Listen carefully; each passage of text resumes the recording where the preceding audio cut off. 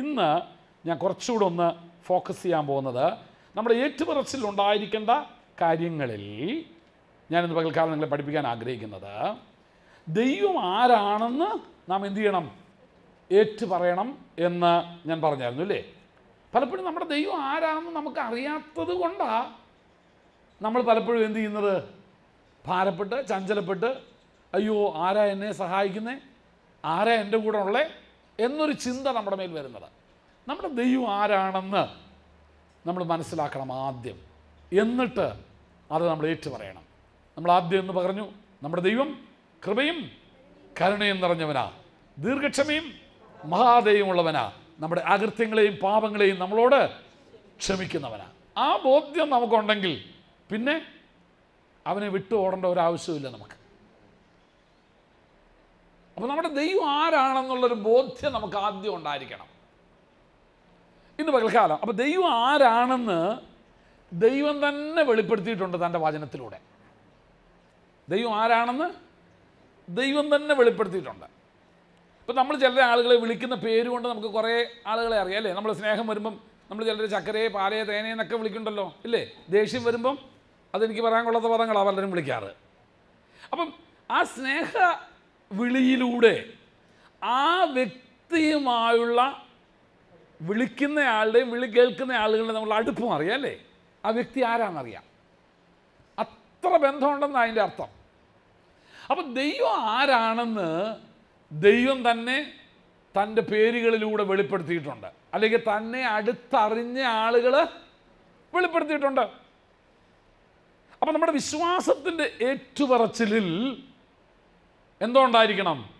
നമ്മുടെ ദൈവം ആരാണെന്ന് നമ്മൾ വെളിപ്പെടുത്തണം.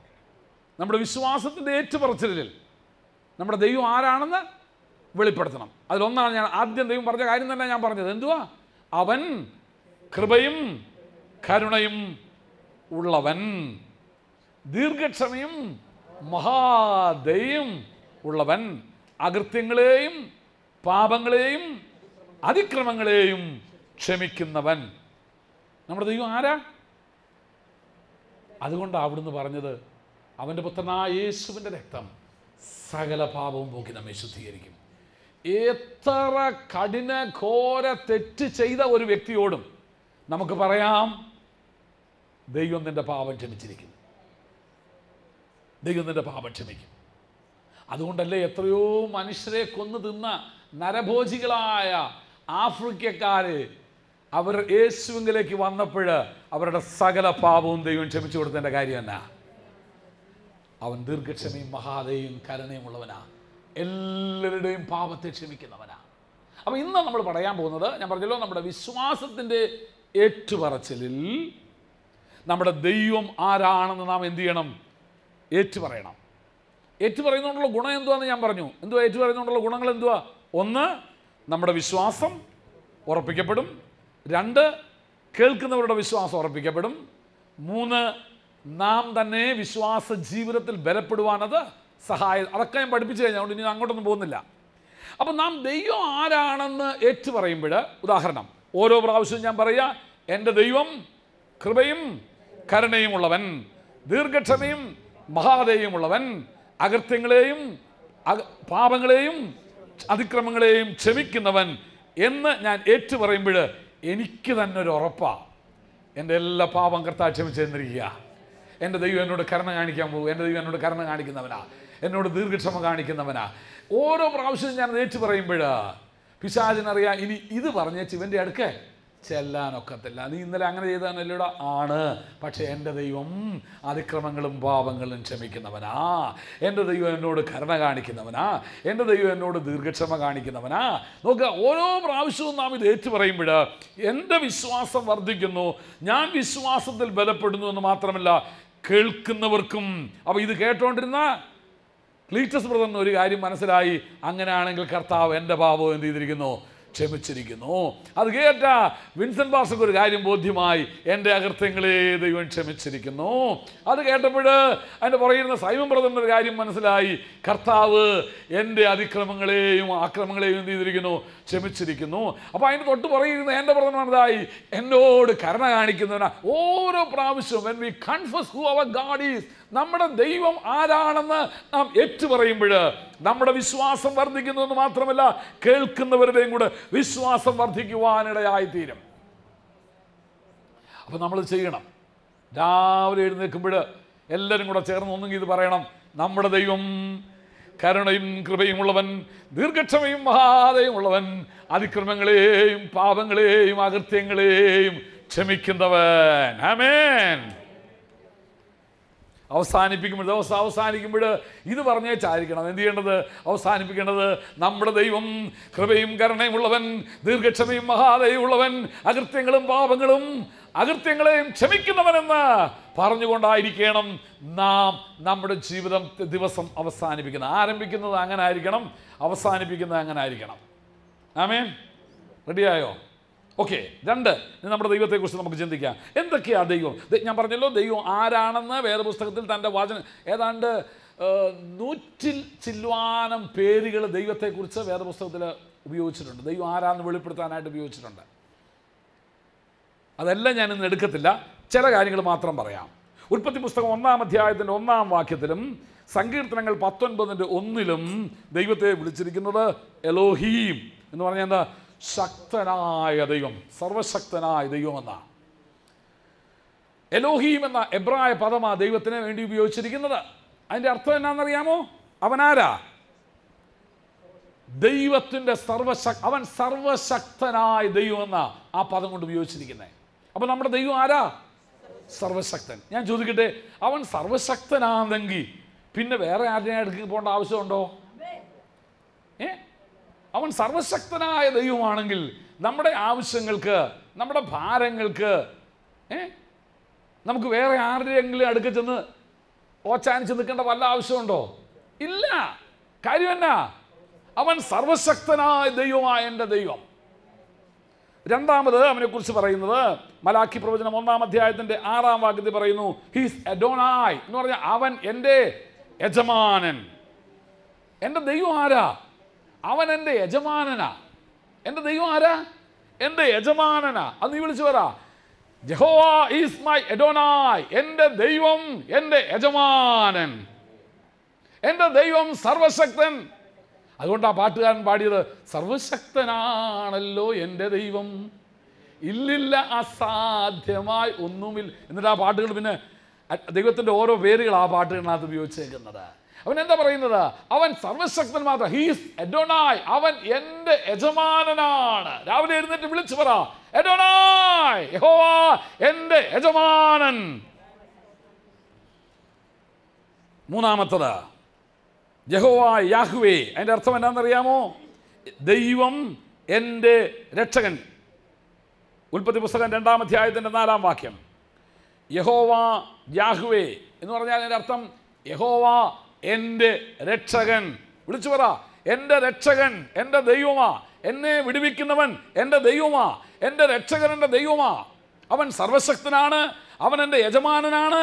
അവൻ എന്നെ രക്ഷിക്കുന്നവനാണ്. അവൻ എൻ്റെ രക്ഷകനാണ്. 4-ാമത് വേദപുസ്തകം പറയുന്നതാണ് യഹോവ മക്കദേഷ് എന്ന് പറഞ്ഞാൽ അറിയാമോ?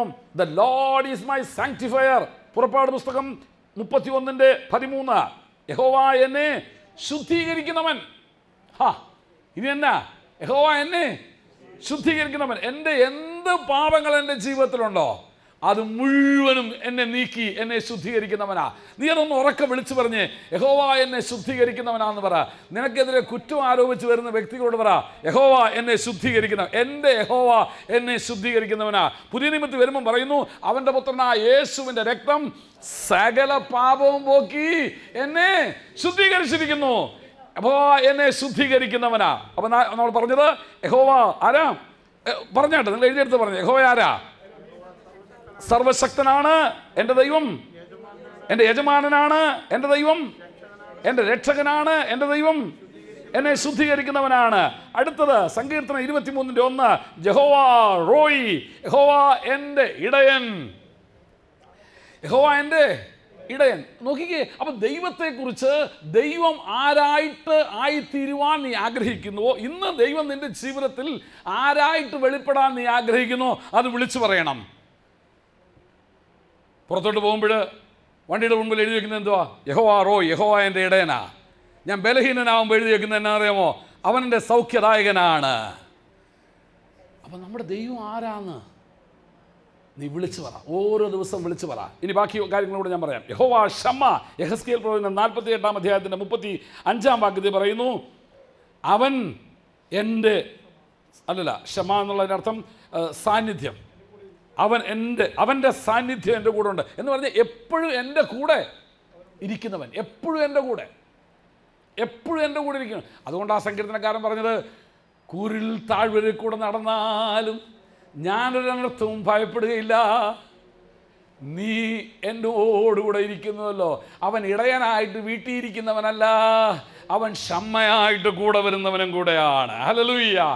അവൻ ഇടയനായിട്ട് രാവിലെ ആടിൻ്റെ തോർത്ത് വിട്ട് നീ പോയി എവിടെങ്കിലും തിന്നേച്ച് വൈകുന്നേരം ഇങ്ങ് പോരെ എന്ന് പറഞ്ഞ് വിടുന്നവനല്ല, അവൻ കൂടെ പോകുന്ന ഇടയനാ. സ്തോത്രം. നമ്മുടെ ഇടയൻ ആരാ? കൂടെ വരുന്ന ഇടയനാണ്.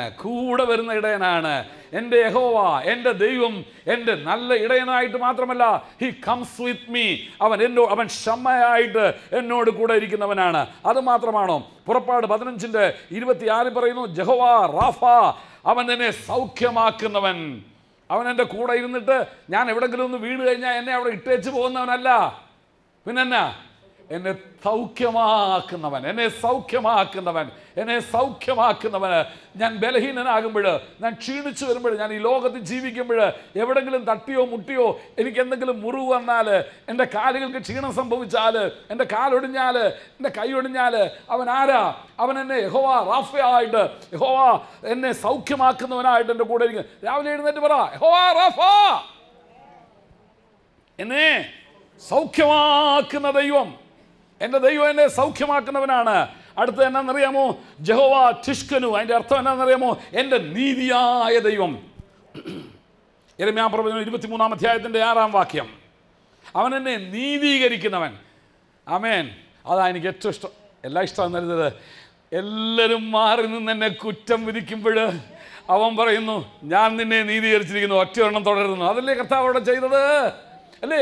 ആ ശമര്യക്കാരി സ്ത്രീയെ, പട്ടണത്തിലേക്ക് പാവനിയായിരിക്കുന്ന സ്ത്രീയെ കല്ലെറിയാനായിട്ട് കുറ്റം വിധിച്ച് ന്യായവിധിയുടെ കല്ലുകളുമായിട്ട്, ശിക്ഷിക്കാനുള്ള കല്ലുകളുമായിട്ട് വന്നു നിൽക്കുമ്പോൾ കർത്താവ് എന്ത് ചെയ്യുന്നറിയുമോ? പാപമില്ലാത്തവൻ കല്ലെറിയാൻ പറഞ്ഞേച്ച് അവളെ അതിൽ നിന്ന് എടുക്കുകയാണ്. എന്നിട്ട് പറയുന്നു, ഇനി പാപം ചെയ്യരുത്. നമ്മളെ നീതീകരിക്കുന്ന ദൈവം. എല്ലാവരും മാറി നിന്ന് കുറ്റം പറയട്ടെ. കർത്താവ് പറയാ, ഞാൻ ഇവനിൽ ഒരു കുറ്റവും കാണുന്നില്ല. ഇവൻ എൻ്റെ രക്തത്താൽ കഴുകപ്പെട്ടവനായതുകൊണ്ട്, ഇവൻ എൻ്റെ പാപങ്ങൾ എന്നോട് ഏറ്റു പറഞ്ഞതുകൊണ്ട് എന്നെ നീതീകരിക്കുന്ന ദൈവം.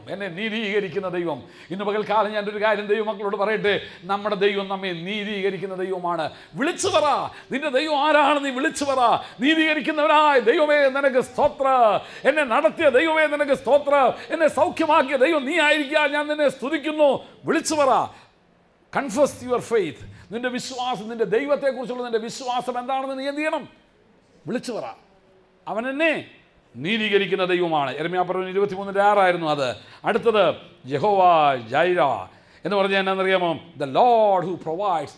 എൻ്റെ ആവശ്യങ്ങളെ കരുതുന്ന ദൈവം, എൻ്റെ ആവശ്യങ്ങളെ നിവർത്തിച്ചു തരുന്ന ദൈവം, എനിക്ക് വേണ്ടി കരുതുന്ന ദൈവം. വിളിച്ചു പറ. നിന്റെ ദൈവം ആരാന്ന് വിളിച്ചു പറ. നിന്റെ ദൈവം എന്തുവാ? കരുതുന്ന ദൈവമാണ്. അബ്രഹാമിന് വേണ്ടി കരുതിയെങ്കിൽ വേദപുസ്തകം പറയുന്നു, വിശ്വാസത്താൽ അബ്രഹാമിൻ്റെ മക്കളായി തീർന്ന എനിക്കും അവൻ കരുതുന്ന ദൈവമാണ്. എൻ്റെ സകല ആവശ്യങ്ങൾക്കും കരുതുന്ന ദൈവമാണ്. ഞാൻ അനാഥനായി തീരാൻ സമ്മതിക്കത്തില്ല. എൻ്റെ ആവശ്യങ്ങളുടെ മുമ്പിൽ ഞാൻ ഇരക്കാൻ ദൈവം ഇടവരുത്തത്തില്ല. അവൻ എനിക്ക് വേണ്ടി കരുതുന്ന ദൈവമാണ്. ദൈവത്തിൻ്റെ കരുതലിൻ്റെ ചരിത്രമാണ് വേദപുസ്തകം മുഴുവനുള്ളത്.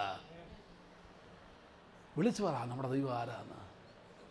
അത് കണ്ട ഭക്തനാണ് പറഞ്ഞത്, നാളെ കൊണ്ട് എൻ്റെ മനസ്സിൽ ലെവലേശം ഭാരമില്ല, ഓരോ നാളും എൻ്റെ ദൈവം എന്നെ പോറ്റുന്നു. മറ്റൊരു ഭക്തൻ എഴുതി, കാക്കയാൽ ഭക്തനെ പോറ്റുന്ന നാഥന്, മരുഭൂമിയിൽ മന്ന കൊടുത്തവന്, ഇറച്ചി കൊടുത്തവന്, വെള്ളം കൊടുത്തവന്, തീക്കൽ പാറയിൽ നിന്ന് ജലം പുറപ്പെടും, അവൻ കരുതുന്ന ദൈവമാണ്. നമ്മുടെ ദൈവം ആരാന്ന് വിളിച്ചു പറയാൻ നമുക്ക് കഴിയും? നിന്റെ ദൈവം ആരാന്ന് ചോദിച്ചാൽ നിനക്ക് എന്തോ സാക്ഷ്യം പറയാനുണ്ട്? ഇത്രയും കാര്യമെങ്കിലും പറയാൻ പറ്റുമോ? അവൻ എനിക്ക് വേണ്ടി കരുതുന്നവനാണ്. നാം പഠിച്ചു കഴിഞ്ഞു അവൻ ആരാണ്. നമ്മൾ ഇത്രയും പഠിച്ചതൊന്ന് വിളിച്ചു, എല്ലാവരും നോക്കി വായിച്ചേൻ. ഇത്രയും നമ്മൾ പഠിച്ചത് എന്തൊക്കെയാ? യഹോവ ആരാ? സർവശക്തനാണ്. 2, അവൻ്റെ യജമാനാണ്. 3, എൻ്റെ രക്ഷകനാണ്. 4, എന്നെ ശുദ്ധീകരിക്കുന്നവനാണ്. 5, എൻ്റെ ഇടയനാണ്. 6, എൻ്റെ കൂടെയുള്ളവനാണ്. 7, എന്നെ സൗഖ്യമാക്കുന്നവൻ. 8, എന്നെ നീതീകരിക്കുന്നവൻ. 9, എൻ്റെ ആവശ്യങ്ങളിൽ കരുതുന്നവൻ. 10. 10ാമത് പറഞ്ഞില്ലല്ലോ. പുറപ്പാട് 17:15. യഹോവ നിസി, എൻ്റെ കൊടിയായവൻ. യഹോവ ആരാ? അവൻ എൻ്റെ കൊടി, അവൻ എൻ്റെ അടയാളമാണ്. മൈ ഐഡന്റിറ്റി, ഞാൻ ആരാന്ന് വെളിപ്പെടുത്തുന്നവനാ. ഇല്ലേ? പണ്ടൊക്കെ തിരുമേനിമാർ കൊടിയൊക്കെ വെച്ച് നടക്കുന്നത് ആരാന്നറിയാം? പുറപ്പാട് പുസ്തകം 17:15. യഹോവ നിസി. ഓരോ രാജ്യങ്ങൾക്കും ഓരോ കൊടിയുണ്ട്, ഓരോ ഗോത്രത്തിനൊരു കൊടിയുണ്ട്. ഹിസ് മൈ ഐഡന്റിറ്റി, ഞാൻ ആരാന്ന്. എൻ്റെ തലയ്ക്ക് മേതെയുള്ളത് മൈ ബാനർ ഓവർ മീ, എൻ്റെ മേലുള്ള കൊടി അവൻ്റെ കൊടിയാ. ഞാൻ അവൻ്റെ പക്ഷത്തുള്ളവനാ. ചിലപ്പോൾ നമ്മൾ കൊടിയൊക്കെ മടക്കി പോക്കറ്റ് ഇട്ടേച്ച് പോകും അല്ലേ? ഈ സ്കൂളിൽ പഠിക്കുന്ന പിള്ളേർ, ഇവിടെ നിന്ന് എനിക്കറിയത്തില്ല, ഈ കുന്നംകുളത്ത് കുറച്ച് നാൾ താമസിച്ചപ്പോൾ ബദനി സ്കൂളിലെ പിള്ളേർ സ്കൂളിൽ നിന്ന് ഇറങ്ങിയ ഉടനെ ബാഡ്ജും സംഗതി എല്ലാം കൂടെ എടുത്ത് പോക്കറ്റ് ഇടും. എന്നാലേ അവർക്ക് അവിടെ ഇവിടെയൊക്കെ പോകാൻ ഒക്കത്തുള്ളൂ. ചിലർ വേറെ യൂണിഫോമും കൂടെ പോകും. ബെല്ലടിച്ച് കഴിഞ്ഞാൽ ബാത്റൂമിൽ കയറി യൂണിഫോമും മാറ്റിയിട്ടേ അവർ ഇറങ്ങത്തുള്ളൂ. കാരണം അത് തിരിച്ചറിയാൻ പാടില്ലാരും. നമ്മളോ ശരിയാ, ഹോളിൽ കയറാൻ നേരത്ത് നമ്മുടെ യൂണിഫോം എടുത്തിടും. ഹല്ലേലൂയയുടെയും സ്തോത്രത്തിൻ്റെയും യൂണിഫോം. അങ്ങോട്ട് ഇറങ്ങാൻ നേരത്ത്, കാരണം ബാത്റൂം ഇഷ്ടം പോലെ ഉണ്ടല്ലോ അല്ലേ, അങ്ങോട്ട് ഇറങ്ങാൻ നേരത്ത് ലോകത്തിൻ്റെ യൂണിഫോം എടുത്ത് അങ്ങോട്ട് ധരിക്കും അല്ലേ? അകത്ത് വരുമ്പോൾ സ്തോത്രത്തിൻ്റെ, പുറത്ത് പോകുമ്പോൾ സൂത്രത്തിൻ്റെ അല്ലേ? അകത്ത് വരുമ്പോൾ സ്തോത്രത്തിൻ്റെ, പുറത്ത് പോകുമ്പോഴോ സൂത്രത്തിൻ്റെ. He is my banner. അവൻ എൻ്റെ കൊടിയാ, അവൻ എൻ്റെ കൊടി. And I am not ashamed. അതുകൊണ്ട് അപ്പോസ്തലനായ പൗലോസ് പറഞ്ഞത്, എനിക്ക് ലജ്ജയില്ല സുവിശേഷത്തെക്കുറിച്ച്. ഈ കൊടി പിടിക്കുന്നതിൽ എനിക്ക് ലജ്ജയില്ല. അവൻ എൻ്റെ കൊടിയാണ്. അടുത്തത് യഹോവ ശലോം, അവൻ എൻ്റെ സമാധാനം. ന്യായാധിപന്മാർ 6:24. അവൻ എൻ്റെ സമാധാനമാ. എന്തൊക്കെ തലയ്ക്ക് മീതെ വന്നാലും ഇവിടെ ഒരു കുലുക്കവും ഇല്ല. കാര്യം എന്നാ? ദൈവസമാധാനം തന്നിട്ടുണ്ട്. The peace of God. ലേഖനത്തിൽ പറയുന്നത് സകല ബുദ്ധിയെയും കവിയുന്ന ദൈവസമാധാനം. എങ്ങനെ ഇവർക്ക് ഇങ്ങനെ പെരുമാറാൻ കഴിയുന്നതെന്നാണ് ചോദിക്കുന്നത്. അതോ ദൈവത്തിൻ്റെ സമാധാനമായി ഇങ്ങോട്ട് കിട്ടിയേ. അവൻ പോവാൻ നേരത്തൊരു കാര്യം പറഞ്ഞു, എൻ്റെ സമാധാനം ഞാൻ നിങ്ങൾക്ക് തന്നേച്ചു പോകുന്നു. അത് ലോകം തരുന്ന പോലല്ല, ലോകത്തിനെടുക്കാനും ഒക്കത്തില്ല. എല്ലാവരും ഇപ്പം എന്തോ നടക്കുമെന്ന് വിചാരിച്ച് നോക്കി നിൽക്കുക. ഒന്നും നടക്കുന്നില്ല. കൂളായിട്ട് പോവുക. കാര്യം എന്നാണെന്നറിയാമോ? അവനെൻ്റെ സമാധാനം, അവനെൻ്റെ സമാധാനം. സങ്കീർത്തനക്കാരൻ്റെ ഭാഷ പറഞ്ഞാൽ എന്തു പറഞ്ഞു? സമുദ്രമധ്യ അത് ആകെ ഇടിഞ്ഞു വെളിഞ്ഞു വീണു, അതിൽ വെള്ളം കലങ്ങി ആകെ ഇല്ലേ? ദൈവം നമ്മുടെ സങ്കേതവും ബലവുമാകുന്നു. കഷ്ടങ്ങളിൽ അവൻ ഏറ്റവും അടുത്തതാണ്. വന്ന കഷ്ടം ഏതൊക്കെയാണെന്നാണ് ഇനി പറയുന്നത്. എന്തുവാ? ഭൂമി അങ്ങ് മാറിപ്പോയി. എന്തൊരു കഷ്ടമാണെന്ന് നോക്കണേ. പിന്നെ വന്ന കഷ്ടങ്ങളാ എന്തൊക്കെയാ? ഭൂമി അങ്ങ് മാറിപ്പോയി. പർവ്വതങ്ങളെല്ലാം കുലുങ്ങി. അതുമെല്ലാം കുലുങ്ങി സമുദ്രത്തിൻ്റെ മധ്യ വീണു. ഒരു കല്ല് വീണാൽ ഉണ്ടാവുന്ന ശല്യം നമുക്കറിയാം. പിന്നെ ഒരു പർവ്വതം വീണാലല്ലേ? അതുപോലത്തെ ഇളക്കമാണ് അവിടെ ഉണ്ടാക്കിയേക്കുന്നത്. എന്നിട്ട് വെള്ളമെല്ലാം ഇരച്ച് കലങ്ങി. അതിൻ്റെ കോപം കൊണ്ട് വീണ്ടും ബാക്കി പർവ്വതം കൂടെ കുലുങ്ങിയാലും നമ്മൾ സാധാരണ നാട്ടു ഭാഷ പറയാമല്ലോ, പാലം കുലുങ്ങിയാലും കേരളം കുലുങ്ങില്ല, ഒരനക്കവും ഇല്ല. ഇത്രയൊക്കെ വന്നിട്ടും ഇവന് ഒരു പ്രശ്നമില്ലെന്നോ? ഇത്രയൊക്കെ വന്നിട്ട് യോവേ, അത് വേറൊരു ഭാഗത്ത് പറയുന്നല്ലേ, ഒരു സൈന്യം എൻ്റെ നേരെ പാള ഇറങ്ങിയാലും എൻ്റെ ഹൃദയം ഭയപ്പെടില്ല. കാര്യം I have the peace of God. എന്നിൽ ദൈവത്തിൻ്റെ സമാധാനമുണ്ട്. ഇതാരാണ്ടൊന്ന് കാർക്കിച്ച് തുപ്പിയാൽ മതി, അപ്പോഴത്തേനും ഇവിടെ നമ്മളാകെ നമ്മുടെ കൺട്രോൾ പോകും അല്ലേ? ആരാണ്ടൊന്ന് നോക്കിയാൽ മതി ഒന്ന്, അപ്പോഴത്തേനും നമ്മുടെ കൺട്രോൾ പോവും. No no no no no no no, അവനെൻ്റെ സമാധാനം, അവനെൻ്റെ സമാധാനം. എന്തൊക്കെ വന്നാലും എൻ്റെ ദൈവം അറിയാതൊന്നും വരത്തില്ല, എൻ്റെ നന്മയ്ക്കല്ലാതെ ഒന്നും അവൻ ചെയ്യത്തുമില്ല. ആമേൻ. എൻ്റെ ദൈവം അറിയാതൊന്നും വരത്തില്ല, എൻ്റെ നന്മയ്ക്കല്ലാതൊന്നും സംഭവിക്കത്തുമില്ല. അതെന്താ? യോവേ ഇത്രയൊക്കെ ആയല്ലോ, യഹോവ തന്നു, യഹോവ എടുത്തു. അതിനിപ്പോൾ തന്നെ ഇതൊന്നും ഞാൻ കൊണ്ടുവന്നൊന്നുമല്ല. ആണോ? എൻ്റെ ഭാര്യയെ ഞാൻ കൊണ്ടുവന്നതല്ല, എൻ്റെ മക്കളെ ഞാൻ കൊണ്ടുവന്നതല്ല. ഞാൻ നഗ്നനായി ഞാനിവിടെ വന്നു, നഗ്നനായി തന്നെ പോകും. യഹോവ തന്നു, യഹോവ എടുത്തു, അവൻ്റെ നാമം മഹിമപ്പെടട്ടെ. എന്താ ഇങ്ങനെ പറയാൻ കരുതുന്നേ? ദൈവം അവൻ്റെ സമാധാനമായിരുന്നു. ഇതൊരു ചെറിയ മൂക്കിപ്പനി വന്നതേ ഉള്ളൂ. അയ്യോ പാസ്റ്ററേ, എലിപ്പനിയാണോ തക്കാളിപ്പനിയാണോ, ഉള്ളതല്ല വഴി പോകുന്ന എല്ലാത്തിനും നിങ്ങൾ വിളിച്ച് കയറ്റിക്കോ. എന്തുവാന്നേ? എന്തുവായാലും ഇപ്പം എന്തുവാ? പൂർണ്ണ സമാധാനം. യഹോവയുടെ യഹോവ ശലോം, യഹോവ എൻ്റെ സമാധാനം. അടുത്തത് യഹോവ ശബോത്ത്. യെശയ്യാപ്രവചനം 6-ാം അധ്യായത്തിൻ്റെ 1 മുതൽ 3 വരെ. യഹോവ സൈന്യങ്ങളുടെ ദൈവമായ യഹോവ. എൻ്റെ തമ്പുരാൻ ആരാ? സൈന്യങ്ങളുടെ നായകനാ. ഞാൻ സേവിച്ചേക്കുന്ന ആരാ പറ? എനിക്ക് സൈന്യമില്ലെങ്കിലും ഞാൻ സേവിച്ചേക്കുന്ന, ആമേൻ. ഈ സ്വന്തം സൈന്യമില്ലാത്ത രാജ്യങ്ങൾ സൈന്യമുള്ള രാജ്യങ്ങളുമായിട്ടൊരു അലൈൻമെൻറ്റ് വരും, ഒരു സന്ധിയിലേക്ക് വരും.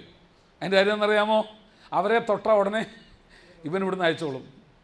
ആ രാജ്യത്തിന് സൈന്യമില്ല, സ്വന്തം സൈന്യമില്ല, നാവികപ്പടയില്ല, അങ്ങനെ പല സൈന്യത്തിൻ്റെ പല വിഭാഗങ്ങൾ അവർക്കില്ല. അതുകൊണ്ട് അവരെന്ത് ചെയ്യും? ഒരു അലൈൻമെൻറ്റ് വരും, ഒരു സഖ്യതയിലോട്ട് വരും. അപ്പോൾ എന്നാണെന്നറിയാമോ? അവൻ്റെ ശത്രു ഇവൻ്റെയും ശത്രുവാണ്. അവനെ തൊട്ടാൽ ഉടനെ ഇങ്ങോട്ട് ചെല്ലും ആളുകൾ. സൈന്യങ്ങളുടെ നായകൻ. ആമേൻ. എനിക്ക് സൈന്യം വേണ്ട, പക്ഷേ എൻ്റെ തമ്പുരാന് സൈന്യമുണ്ട്. കഴിഞ്ഞ ആഴ്ച ഒരാളോട് സാക്ഷ്യം പറഞ്ഞു, എൻ്റെ പൈസ ഒന്നുമില്ല, പക്ഷെ എൻ്റെ അപ്പൻ്റെ പൈസ ഉണ്ട്. അവൻ കരുതിക്കോളൂ എനിക്ക് വേണ്ടിയിട്ട്. അവന് സൈന്യമുണ്ട്, സൈന്യങ്ങളുടെ നായകൻ. അഗ്നിശ്വരഥങ്ങൾ, യഹോവയുടെ രഥങ്ങൾ 1000-1000 കോടിയുമാകുന്നു എന്നാ പറയുന്നേ. അവനാരാ? സൈന്യ. ആ തിണ്ണബലമേ നമുക്കുള്ളൂ, ഒറ്റ ബലമുള്ളൂ ഇവിടെ, അല്ലേ? ധനവും മാനവും പുരാതന സമ്പത്തും അവൻ്റെ പക്കൽ ഉണ്ട്. ആ ബലമാ നമുക്കുള്ളേ. അവൻ ആരാന്നാ പറയുന്നേ? വിളിച്ചു പറ, അവൻ ആരാ? അവൻ യഹോവ ശബോത്ത്, അവൻ സൈന്യങ്ങളുടെ ദൈവമാണ്. അടുത്തത് ഉൽപ്പത്തി പുസ്തകം 14-ാം അധ്യായത്തിൻ്റെ 17-ാം വാക്യവും യെശയ്യാപ്രവചനം 14-ന്റെ 13-14 വാക്യങ്ങൾ. എൽ എലിയോൻ, അത്യുന്നതനായ ദൈവം, ദ മോസ്റ്റ് ഹൈ ഗോഡ്. അത്യുന്നതനായ ദൈവം, ഉന്നതൻ മാത്രമല്ല അത്യുന്നതൻ. അവനേക്കാൾ ശ്രേഷ്ഠൻ ഇനി ആരുമില്ല, അവനേക്കാൾ ഉന്നതൻ ഇനി ആരുമില്ല. പറ, നിന്റെ ദൈവം ആരാ? അത്യുന്നതനായ ദൈവമാണ്. അത്യുന്നതനായ ദൈവം. നമ്മുടെ വിശ്വാസത്തിൽ നമ്മളത് ഏറ്റു പറയണം. ഓരോ ദിവസവും രാവിലെ എഴുന്നേറ്റ് നിന്റെ ദൈവം ആരാന്ന് നീ ഒന്ന് പറഞ്ഞേ, ഒരു പ്രാവശ്യമെങ്കിലും പറ. ഇതെല്ലാം ഒന്ന് നിൻ്റെ ജീവിതത്തിന് വ്യത്യാസം ഉണ്ടാകും, നിൻ്റെ നടപ്പിന് വ്യത്യാസം ഉണ്ടാകും. നീ പിന്നെ നീ പിന്നെ കരഞ്ഞും കൂകിയും തൂങ്ങിയൊന്നും എന്ത് ഇരിക്കത്തില്ല. കാരണം നിൻ്റെ ദൈവം ആരാന്ന് നീ മനസ്സിലാക്കി കഴിഞ്ഞു. അടുത്തത് ആരാന്നറിയാമോ? എൽറോയ്. ഉൽപ്പത്തി പുസ്തകം 16-ന്റെ 13. അവൻ ആരാന്നറിയാമോ? ദ സ്ട്രോങ് വൺ ഹൂസ്, നിന്നെ കാണുന്ന ശക്തനായവൻ. ശരിക്കും എൻ്റെ പരിഭാഷ അങ്ങനെ, നിന്നെ കാണുന്ന ശക്തനായവൻ. നിന്നെ ഒരുത്തൻ കാണുന്നുണ്ട്, നിന്റെ പോക്കിലും വരവിലും. അതുകൊണ്ടല്ലേ അവൻ പറഞ്ഞ്, നിന്റെ ഗമനത്തെയും ആഗമനത്തെയും ഞാൻ പരിപാലിക്കും. ആമേൻ. നിന്റെ ഗമനത്തെയും ആഗമനത്തെയും. അല്ല, നമ്മൾ ഓടിക്കുന്ന വണ്ടിയുടെ സുരക്ഷിതം കൊണ്ടാണോ ഒന്നും സംഭവിക്കാതെ ഇവിടെ എത്തിയേ? അല്ല, അവൻ പരിപാലകനായി നമ്മോട് കൂടെ ഇരുന്നത് കൊണ്ടാണ്. എൻ്റെ ഗമനത്തെയും ആഗമനത്തെയും പരിപാലിക്കുന്ന ദൈവം എന്ന് പറഞ്ഞാൽ എൽറോയ്, എന്നെ കണ്ട് നോക്കുന്ന, എന്നെ നോക്കി കണ്ട് പരിപാലിക്കുന്ന ദൈവം. എൽറോയ് എന്ന് പറഞ്ഞാൽ എൻ്റെ അർത്ഥം അതാണ്. അടുത്തത് എൽ ഷഡായ്. അതിൻ്റെ അർത്ഥം എന്നാണെന്നറിയാമോ? God of mount. എൽ ഷഡായ് എന്ന് പറഞ്ഞു കഴിഞ്ഞാൽ ഉൽപ്പത്തി 17:1, സങ്കീർത്തനം 19:1. അതിൻ്റെ അർത്ഥം എന്താണെന്ന് അറിയാം? എൽ ഷഡായ് എന്നുള്ള വാക്കിൻ്റെ അർത്ഥം ഗോഡ് ഓഫ് മൗണ്ടൻസ് എന്ന് പറഞ്ഞാൽ ഉന്നതങ്ങളിൽ അധിവസിക്കുന്ന ദൈവം എന്നാണ് അതിൻ്റെ അർത്ഥം. ഉന്നതങ്ങളിൽ എന്ന് പറഞ്ഞാൽ അവൻ താഴ്വരവാസിയല്ല, അവൻ പർവ്വതവാസി, അവൻ ഉന്നതങ്ങളിൽ എന്ന്. അപ്പം നമ്മളെ ആ രീതിയിലേക്ക് അവൻ കൊണ്ട്. അപ്പം നമ്മുടെ ദൈവം ആരാന്ന് പലപ്പോഴും നമുക്കറിയത്തില്ല. നമ്മൾ വിചാരിച്ച് ഈ തൂങ്ങപ്പെട്ട ഈ ക്രൂശിൽ കിടന്ന് ഈ രൂപമാണ് നമ്മുടെ ദൈവം, ഇവനെ എങ്ങനെയാണ് ദൈവം എന്ന് വിളിക്കുന്നത്, അതിനേക്കാളും സൗന്ദര്യം എനിക്കുണ്ടല്ലോ എന്നാണ് നമ്മുടെയൊക്കെ. അത് കുറച്ച് മണിക്കൂർ നേരത്തേക്ക് അവൻ അങ്ങനെ കിടന്നുള്ളൂ. ഇന്നവൻ അടുത്തുകൂടാത്ത വെളിച്ചത്തിൽ അധിവസിക്കുന്നവനാ. ഇന്നവൻ തേജോമയനാണ്, ഇന്നവൻ തേജസ്കരിക്കപ്പെട്ട ദൈവമാണ്. അവൻ ആരാ നമുക്ക് മനസ്സിലാക്കാൻ കഴിയണം. അടുത്തത് എൽ ഷഡായ് എന്ന് പറഞ്ഞാൽ all might, the God of mountains of all might എന്ന് പറഞ്ഞാൽ അതാണ് നമ്മൾ പഠിച്ചത്. ഇൻ എൽ ഒലാം, ഇതെല്ലാം എബ്രായ പദങ്ങളാണ്. അതിൻ്റെ അർത്ഥം എന്താണെന്നറിയാമോ? എവർലാസ്റ്റിംഗ് ഗോഡ്, നിത്യനായ ദൈവം. അവൻ ആരാ? നിത്യനായ ദൈവം.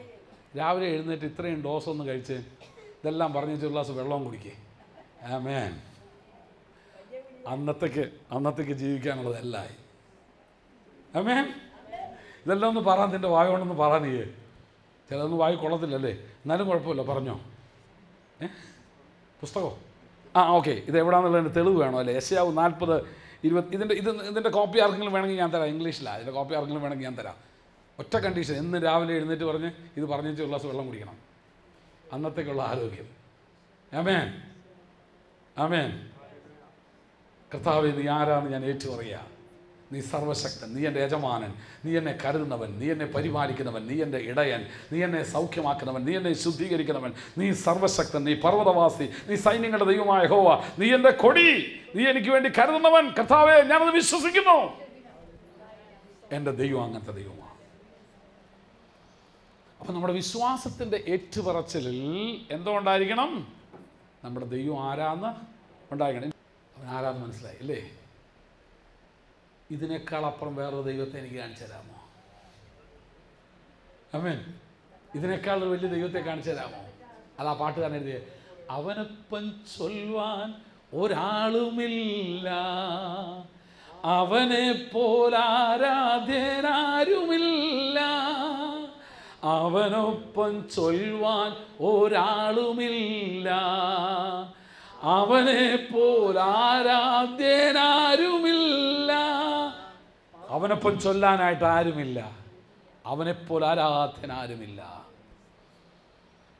അവൻ്റെ ഒപ്പം പറയാൻ ഒരു മനുഷ്യനില്ലെന്ന്, ഒരു മനുഷ്യനുമില്ല. അതാ പാട്ടുകാരൻ മറ്റൊരു ഭാഗത്ത് എഴുതി, ഉലകമഹാന്മാർ അഖിലനും ഒരുപോലെ ഉറങ്ങുന്ന ഈ കല്ലറയിൽ നമ്മൾ ഉന്നതൻ യേശു മഹേശ്വരൻ മാത്രം ഉയരത്തിൽ ജീവിക്കുന്നു. ശൂന്യങ്കാരത്തിയോട് ഒരു ദിവസം വന്ന് ചോദിച്ചു, നിന്റെ പ്രിയൻ എന്തുവാടി, നീ വലിയ എപ്പോഴും കൈ അടിച്ച് പാട്ടും പാടി ചിരിച്ചുകൊണ്ട് നടക്കുന്നത്, നിന്റെ പ്രിയൻ എന്നാ മറ്റ് പ്രിയന്മാരെക്കാളുള്ള വിശേഷത? എൻ്റെ പ്രിയനോ അവൻ വെണ്മയും ചുവപ്പുള്ളവൻ, 10,000 അതിശ്രേഷ്ഠൻ. ദൈവം ആരാന്നറിയാവുന്നവനാ, ദൈവം ആരാന്നറിയാവുന്നവനാ. നിൻ്റെ ദൈവം നിനക്ക് ആരാന്നറിയാമോ? നിൻ്റെ ദൈവത്തിൻ്റെ മഹത്വം അറിയാമോ? അവൻ്റെ ശക്തി നിനക്കറിയാമോ? ഓരോ ദിവസവും എടുത്ത് വായിരേ, ഈ ഭാഗങ്ങൾ വായിക്കുക, ഉരുവിട്. എൻ്റെ ദൈവം ഉന്നതനാണ്, എൻ്റെ ദൈവം ശ്രേഷ്ഠ. അപ്പം നിനക്ക് ഇവനെ വിട്ടുപോകാൻ നിനക്ക്. അതുകൊണ്ട് അപ്പോസ്തലനായ പൗലോസ് പറഞ്ഞത്, ക്രിസ്തുവിൻ്റെ സ്നേഹത്തിൽ നിന്ന് എന്നെ വേർതിരിക്കാൻ ആരെക്കൊണ്ടും കഴിയത്തില്ല. കാരണം അവനെ ഞാൻ അനുഭവിച്ചറിഞ്ഞവനാ. എത്രയോ വർഷങ്ങൾ പരീശന്മാരിൽ പരീശനായിട്ട്, ന്യായപ്രമാണം സംബന്ധിച്ച് അനന്യനായിട്ട്, ഒരു മനുഷ്യനും കുറ്റം പറയാനില്ലാത്ത ഒരുവനായിട്ട്, യഹൂദ പരീശനായിട്ട് ജീവിച്ചു കൊണ്ടിരിക്കുമ്പോൾ, സന്നദ്ധി സംഘത്തിൻ്റെ അംഗമായി ജീവിച്ചു കൊണ്ടിരിക്കുമ്പോൾ, ദമസ്കോസിൻ്റെ പടിവാതിൽക്കൽ വെച്ച് അവന് ചുറ്റി മിന്നുന്ന ഒരു പ്രകാശം അവൻ കണ്ടു. അവിടെ വെച്ച് യേശുവിനെ അവൻ മനസ്സിലാക്കി കഴിഞ്ഞപ്പോൾ അവൻ പറയുകയാണ്, ക്രിസ്തുവിൻ്റെ സ്നേഹത്തിൽ നിന്ന് എന്നെ വേർതിരിപ്പാൻ ആരെക്കൊണ്ടും സാധ്യമല്ല, ആരെക്കൊണ്ടും സാധ്യമല്ല. Confess your faith in God.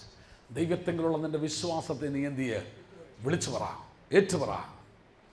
എൻ്റെ ദൈവം അനന്യനാണ്, എൻ്റെ ദൈവം മാറ്റമില്ലാത്തവനാണ്, എൻ്റെ ദൈവം സർവശക്തനാണ്, എൻ്റെ ദൈവം എന്നെ സൗഖ്യമാക്കുന്നവനാണ്, എൻ്റെ ദൈവം എനിക്ക് വേണ്ടി കരുതുന്നവനാണ്, അവൻ എൻ്റെ ഇടയനാണ്, അവൻ എന്നോട് കൂടെ ഇരിക്കുന്നവനാണ്, അവൻ എൻ്റെ നീതിയാണ്, അവൻ എൻ്റെ കൊടിയാണ്, അവൻ എൻ്റെ സമാധാനമാണ്, അവൻ സൈന്യങ്ങളുടെ ദൈവമായ യഹോവയാണ്, അവൻ എന്നെ മേസ്തമായ അനുഭവത്തിൽ നടത്തുന്നവനാണ്.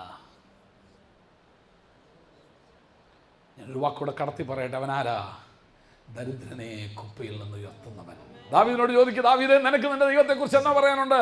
ഒത്തിരി എനിക്ക് പറയാനുണ്ട്, പക്ഷേ ഞാൻ പറയാൻ വിട്ടുപോയൊരു കാര്യം ഞാൻ പറയാം. അവൻ ദരിദ്രനെ കുപ്പയിൽ നിന്ന് ഉയർത്തുന്ന ദൈവം, പ്രഭുക്കന്മാരോടൊപ്പം ഇരുത്തുന്ന ദൈവം. ഒരു ഇടയ ചെറുക്കനായ എൻ്റെ അപ്പനാലും അമ്മയാലും ഉപേക്ഷിക്കപ്പെട്ട ദാവീദ് തന്നെ എഴുതുന്നു, എൻ്റെ അപ്പനും അമ്മയും എന്നെ ഉപേക്ഷിച്ചു. അപ്പനാലും അമ്മയാലും ഉപേക്ഷിക്കപ്പെട്ട് രാജ്യത്തെ ഏറ്റവും പ്രധാനപ്പെട്ട ആളാണ് വീട്ടിൽ വിരുന്ന് കഴിക്കാനായിട്ട് യഹോവയ്ക്ക് വേണ്ടി യാഗം അർപ്പിക്കാൻ വന്ന് എൻ്റെ മക്കളെല്ലാം വിളിക്കാൻ പറഞ്ഞപ്പോൾ ദാവീദിനെ ഒഴിവാക്കി.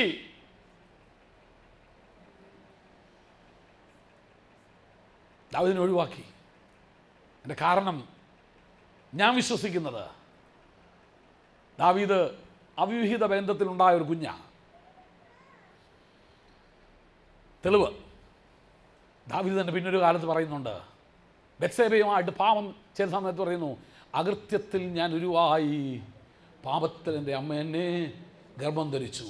താൻ ചെയ്ത അതേ പാപം ആവർത്തിക്കപ്പെട്ട് കഴിഞ്ഞപ്പോൾ അയ്യോ എൻ്റെ അമ്മയും ഇങ്ങനെ തന്നെയാണല്ലോ ഉണ്ടായെന്ന് അവൻ പറയുകയാണ്. അതുകൊണ്ടാണ് 4 പേര് കൂടി വരുന്നിടത്ത് ദാവീദിനെ എന്ത് ചെയ്യത്തില്ല, അടുപ്പിക്കത്തില്ല.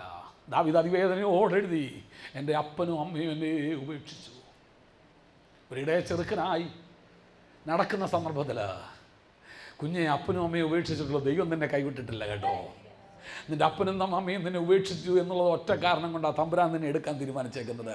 കാരണം ജ്ഞാനികളെ രചിപ്പിപ്പാൻ ദൈവം നികൃഷ്ടമായതിനെ തിരഞ്ഞെടുക്കുന്ന ദൈവമാണ്.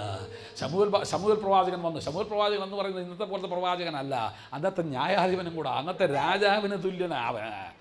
അവൻ അന്നത്തെ രാജാവിന് ഇസ്രായേലിൻ്റെ ന്യായാധിപനായി ന്യായപാലനം ചെയ്യുകയാണ്. അവൻ ദൈവത്തിൻ്റെ അഭിഷക്തനും കൂടെയാണ്. അടുത്തൊരു രാജാവിനെ വാഴിക്കേണ്ടതിന് വേണ്ടി വീട്ടിൽ വന്നപ്പോൾ എല്ലാവരെയും വിളിച്ചോളാൻ പറഞ്ഞു. എല്ലാവരെയും വിളിച്ചു, ഇവനെ മാത്രം ഒഴിവാക്കി. കാരണം കണ്ടാൽ തന്നെ ഇവൻ്റെ ഒരു പേഴ്സണാലിറ്റി വ്യത്യാസം, മറ്റുള്ളവരെക്കാളുള്ള വ്യത്യാസമുണ്ട്. പവിഴ നിറമുള്ളവൻ, കോമളരൂപൻ. ദാവീദേ, നിനക്കെന്നാ പവിഴ നിറം, കോമളരൂപൻ, സുനേത്രൻ, നീ മറ്റുള്ളവരിൽ നിന്നുള്ള വ്യത്യസ്തനായിരിക്കുന്നല്ലോ, പറയാൻ കൊള്ളുമോ എവിടുന്നാന്ന്? അതുകൊണ്ട് അവനെ ഒഴിവാക്കി. അത് ചോദ്യം ഒഴിവാക്കാൻ വേണ്ടി അവനെ എല്ലാവരും ഒഴിവാക്കിയത്. എൻ്റെ പകൽക്കാലം ഞാൻ ദൈവാത്മാവിൽ സംസാരിക്കുന്നെന്ന് എനിക്കറിയാം, പക്ഷേ സ്വർഗം അവനെ തള്ളിക്കളഞ്ഞില്ല കേട്ടോ. സ്വർഗം അവനെ തള്ളിക്കളഞ്ഞു. ശമൂവേൽ ചോദിച്ചു, എല്ലാവരും ആ ചോദ്യം കേട്ടപ്പോഴേ മനസ്സിലായി ഇവൻ എന്തോ വിവരം അറിഞ്ഞേച്ചാ വന്നേക്കുന്നതെന്ന്. ചില ചോദ്യം കേൾക്കുമ്പോൾ അറിയാമല്ലോ ഈ ചോദിക്കുന്നവൻ എന്തോ അറിയാമെന്ന്, ഇല്ലേ? ഉണ്ട്. ചില ചോദ്യം കേൾക്കുമ്പോൾ നമുക്കറിയാം പാസ്റ്റർ എന്തോ അറിഞ്ഞേച്ചാ ചോദിക്കുന്നതെന്ന്. ശമൂവേൽ ചോദിച്ചു, എൻ്റെ മക്കളെല്ലാം ആയോ? ഇല്ല, ഒരുത്തനുണ്ട്, ആടിനകത്ത് വരുത്താൻ പറഞ്ഞു. യഹോവയുടെ അഭിഷക്തനെ ആടിനെ തീറ്റാൻ തമ്പുരാനൊന്നും വിടത്തില്ല. സകലരും തള്ളിക്കളഞ്ഞാലും ഒരു ദിവസം ദൈവം തമ്പുരാൻ നിന്നെ മുമ്പോട്ട് കൊണ്ടുവരും കേട്ടോ. ഒരു ദിവസം നിന്നെ വെളിപ്പെടുത്തും. നീ ആരാന്ന് വെളിപ്പെടുത്തും. വന്നു കഴിഞ്ഞപ്പോൾ ദൈവത്തിൻ്റെ ആത്മാവ് പറഞ്ഞു, ഇവൻ തന്നെ, ഇവനെ അഭിഷേകം ചെയ്യുക. ദാവീദ് സങ്കീർത്തനത്തിൽ എഴുതി, ദരിദ്രനെ കുപ്പയിൽ നിന്ന് ഉയർത്തുന്നവൻ. ആമേൻ. ദരിദ്രനെ കുപ്പയിൽ നിന്ന് ഉയർത്തുന്നവൻ, ദരിദ്രനെ കുപ്പയിൽ നിന്ന് ഉയർത്തുന്നവൻ. എന്നിട്ട് കുപ്പയിൽ നിന്ന് ഉയർത്തുന്ന മാത്രമോ, ഒരു ദിവസത്തേക്കല്ല, പ്രഭുക്കന്മാരോടുകൂടെ അവകാശം കൊടുക്കുന്ന ദൈവം. എൻ്റെ ദൈവം ആരാ? ദരിദ്രനെ കുപ്പയിൽ നിന്ന് ഉയർത്തുന്നവൻ. എൻ്റെ ദൈവം ആരാ? പ്രഭുക്കന്മാരോടുകൂടെ എന്നെ ഇരുത്തുന്ന ദൈവമാ.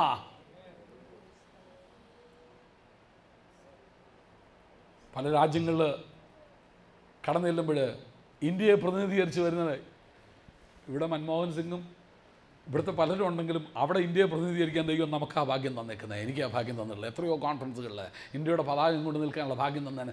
ദരിദ്രനെ കുപ്പയിൽ നിന്ന് ഉയർത്തുന്നവൻ, പ്രഭുക്കന്മാരോടുകൂടെ അവകാശം തരുന്ന ദൈവം, പ്രഭുക്കന്മാരോടുകൂടെ അവകാശം തരുന്നത്. നിന്റെ ദൈവം ആരാ? എനിക്ക് എന്നാ പറയാനുണ്ട് ചോദിക്കട്ടെ? ഞാൻ ഓരോരുത്തരോട്, നിന്റെ ദൈവത്തെക്കുറിച്ച് എനിക്ക് എന്നാ പറയാനുള്ളത്?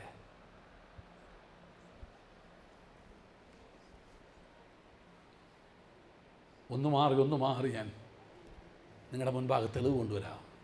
നമ്മുടെ വിശ്വാസത്തിൻ്റെ ഏറ്റുപറച്ചിലിൽ നമ്മുടെ ദൈവം ആരാന്ന് നമ്മൾ വെളിപ്പെടുത്തിയിരിക്കണം. ഞാൻ പറഞ്ഞല്ലോ, വിശ്വാസത്തിൻ്റെ ഏറ്റുപറച്ചിൽ നമ്മളിൽ വിശ്വാസം വർദ്ധിപ്പിക്കും, നമ്മളെ കുറേയും കൂടെ ബലവാനാക്കി തീർക്കും. ഇതൊരു 10 പ്രാവശ്യം കഴിയുമ്പോൾ പറഞ്ഞു കഴിയുമ്പോൾ നിനക്ക് തന്നെ തോന്നും, ആഹാ, ഇങ്ങനത്തെ ഒരു ദൈവത്തെ ആയിരുന്നോ ഞാൻ സേവിച്ചത്, എന്നിട്ടാണോ ഞാൻ ഇങ്ങനെ ജീവിച്ചുകൊണ്ടിരുന്നേ? അല്ലല്ലല്ലല്ല. എൻ്റെ ദൈവത്തിൻ്റെ ശ്രേഷ്ഠത കണ്ടു കഴിഞ്ഞാൽ, എൻ്റെ ദൈവത്തിൻ്റെ മഹത്വം, നീ സേവിക്കുന്ന ദൈവത്തിൻ്റെ മഹത്വം നീ അറിഞ്ഞു കഴിഞ്ഞാൽ, നീ പിന്നെ ലജ്ജിച്ച് തലതാഴ്ത്തി ജീവിക്കേണ്ട ആവശ്യമില്ല. അപ്പോൾ നമ്മുടെ വിശ്വാസത്തിൻ്റെ ഏറ്റുപറച്ചിലിൽ നമ്മുടെ ദൈവം ആരാന്ന് നാം വെളിപ്പെടുത്തിക്കോണം. രണ്ടാമത് ഞാൻ പറഞ്ഞു, നമ്മുടെ വിശ്വാസത്തിൻ്റെ ഏറ്റുപറച്ചിൽ എന്തുകൊണ്ടായിരിക്കണം? നമ്മൾ ആരാന്ന് പറയണം. നമ്മളാരാ അല്ലേ? നമ്മളാരാ? ഞാൻ മത്തായി. നമ്മളാരാ? ഞാൻ വേദപുസ്തകത്തിൽ പഠിപ്പിക്കാം. രണ്ടാം ഭാഗം, ഇന്നെൻ്റെ പഠനത്തിൻ്റെ രണ്ടാം ഭാഗം അതാണ്. നമ്മളാരാ? Who am I? ഞാൻ ആരാ? ആദ്യം തന്നെ നീ ദൈവത്തിൻ്റെ സൃഷ്ടിയാണ്. ദൈവം തമ്പുരാനാ. നീ ദൈവത്തിൻ്റെ സൃഷ്ടിയാണ്. നിൻ്റെ അപ്പൻ്റെ അമ്മയുടെ അല്ല. നീ ദൈവത്തിൻ്റെ സൃഷ്ടിയാണ്. ആമേൻ. അതാദ്യം നീ മനസ്സിലാക്കുക. നിന്നെ ഈ രൂപത്തിൽ സൃഷ്ടിച്ചാൽ അതാണ് ഏറ്റവും യോഗ്യമെന്ന് തമ്പുരാന് ബോധ്യം വന്നതുകൊണ്ടാണ് നിന്നെ ഈ രൂപത്തിൽ സൃഷ്ടിച്ചത്. എൻ്റെ അപ്പാ, ഇവിടെ കേരളത്തിലെ, ഇന്ത്യയിൽ ഏറ്റവും കൂടുതൽ, ലോകത്തിൽ ഏറ്റവും കൂടുതൽ ചിലവുള്ള കാര്യം എന്നാണെന്നറിയാമോ? സൗന്ദര്യവർദ്ധക വസ്തുക്കൾക്കാണ് ഏറ്റവും കൂടുതൽ. സായിപ്പ് ഇവിടെ വന്ന് കറക്കാൻ ശ്രമിക്കുന്നു, നമ്മളിവിടെ വെളുക്കാൻ ശ്രമിക്കുന്നു, അല്ലേ? നമ്മൾ മുഖം ബ്ലീച്ച് ചെയ്യുന്നു, നമ്മൾ അത്. എൻ്റെ അപ്പ, എന്തെല്ലാമാ വാങ്ങിക്കൂട്ടുന്നേ. നമുക്ക് നമ്മുടെ നിറം ഇഷ്ടമല്ല. സായിപ്പ് നമ്മളെ കണ്ടാൽ പറയും, അയ്യോ ആ നിറം ഞങ്ങൾക്ക് എന്നാ ഇഷ്ടമാണ്. വെളുത്തവന് കറുത്തവനാവാൻ പൂതി, കറുത്തവന് വെളുത്തവനാവാനാ പൂതി. ഇവിടെ കിട്ടുന്ന സൗന്ദര്യ വസ്തുക്കളൊന്നും അമേരിക്കയിൽ ചെന്നാൽ കിട്ടത്തില്ല. കാര്യം എന്നാണെന്നറിയാമോ? അത് ഇന്ത്യക്കാർക്ക് വേണ്ടി മാത്രമുള്ളതാണ്. എല്ലാ സൗന്ദര്യ വസ്തുക്കളാണ് ഉപയോഗിക്കുന്നത്, അല്ലേ?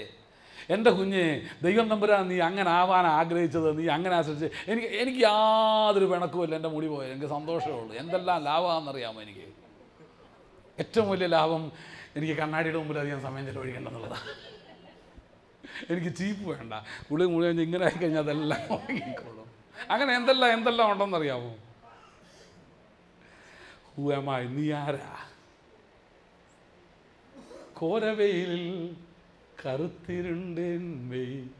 കറുത്തിരുണ്ടിരുന്നാലും പ്രിയൻ കാണുന്നുണ്ടതി സൗന്ദര്യം നിന്നിൽ, സ്ത്രീകളിൽ അതിസുന്ദരി. എൻ്റെ കർത്താവിനെ കുറിച്ച് പറഞ്ഞാതാ. കോരവെയിലിൽ കറുത്തിരുണ്ടിരുന്നാലും. ഇതൊരു ഭക്തനായ മനുഷ്യൻ എഴുതിയതാ. പെന്തക്കോസ്ത് വിശ്വാസത്തിൽ വന്ന് ഒരുത്തരത്തിൽ ചെന്നപ്പം ക്രിസ്ത്യാനിക്കാരുടെ ഇടയിൽ ഈ മനുഷ്യൻ കയറി ചെന്നപ്പോൾ ഇയാൾ താഴ്ന്ന ജാതിയിൽ നിന്ന് വന്നതാ, കറുത്തതാ. അവരെല്ലാം ഇയാളെ എന്ത് ചെയ്തെന്നറിയാമോ? പതുക്കെ പുറത്താക്കി. എഴുതിയ ആളെന്ന് ഞാൻ പറയുന്നില്ല. വളരെ വേദനയോടെ തിരിച്ച് വീട്ടിൽ പോകുന്ന വഴിക്ക് ദൈവത്തിൻ്റെ പരിശുദ്ധാത്മാവ് കൊടുത്ത പാട്ടായത്. ഘോരവെയിലിൽ നിൻ്റെ ശരീരം കറുത്ത് ഇരുന്നാലും പ്രിയൻ കാണുന്നുണ്ട് അതിസൗന്ദര്യം നിന്നിൽ, സ്ത്രീകളിൽ അതിസുന്ദരി. നിന്റെ ദൈവത്തിൻ്റെ ദൃഷ്ടിയുടെ മുമ്പിൽ അവൻ പുറമേ ഉള്ളതല്ല നോക്കുന്നത്, അവൻ അകമേ ഉള്ളതാണ് നോക്കിയത്. അത്രയും പറഞ്ഞ് ഞാൻ അങ്ങോട്ട് വിടുക അവിടുന്ന്. നീ ആരാ?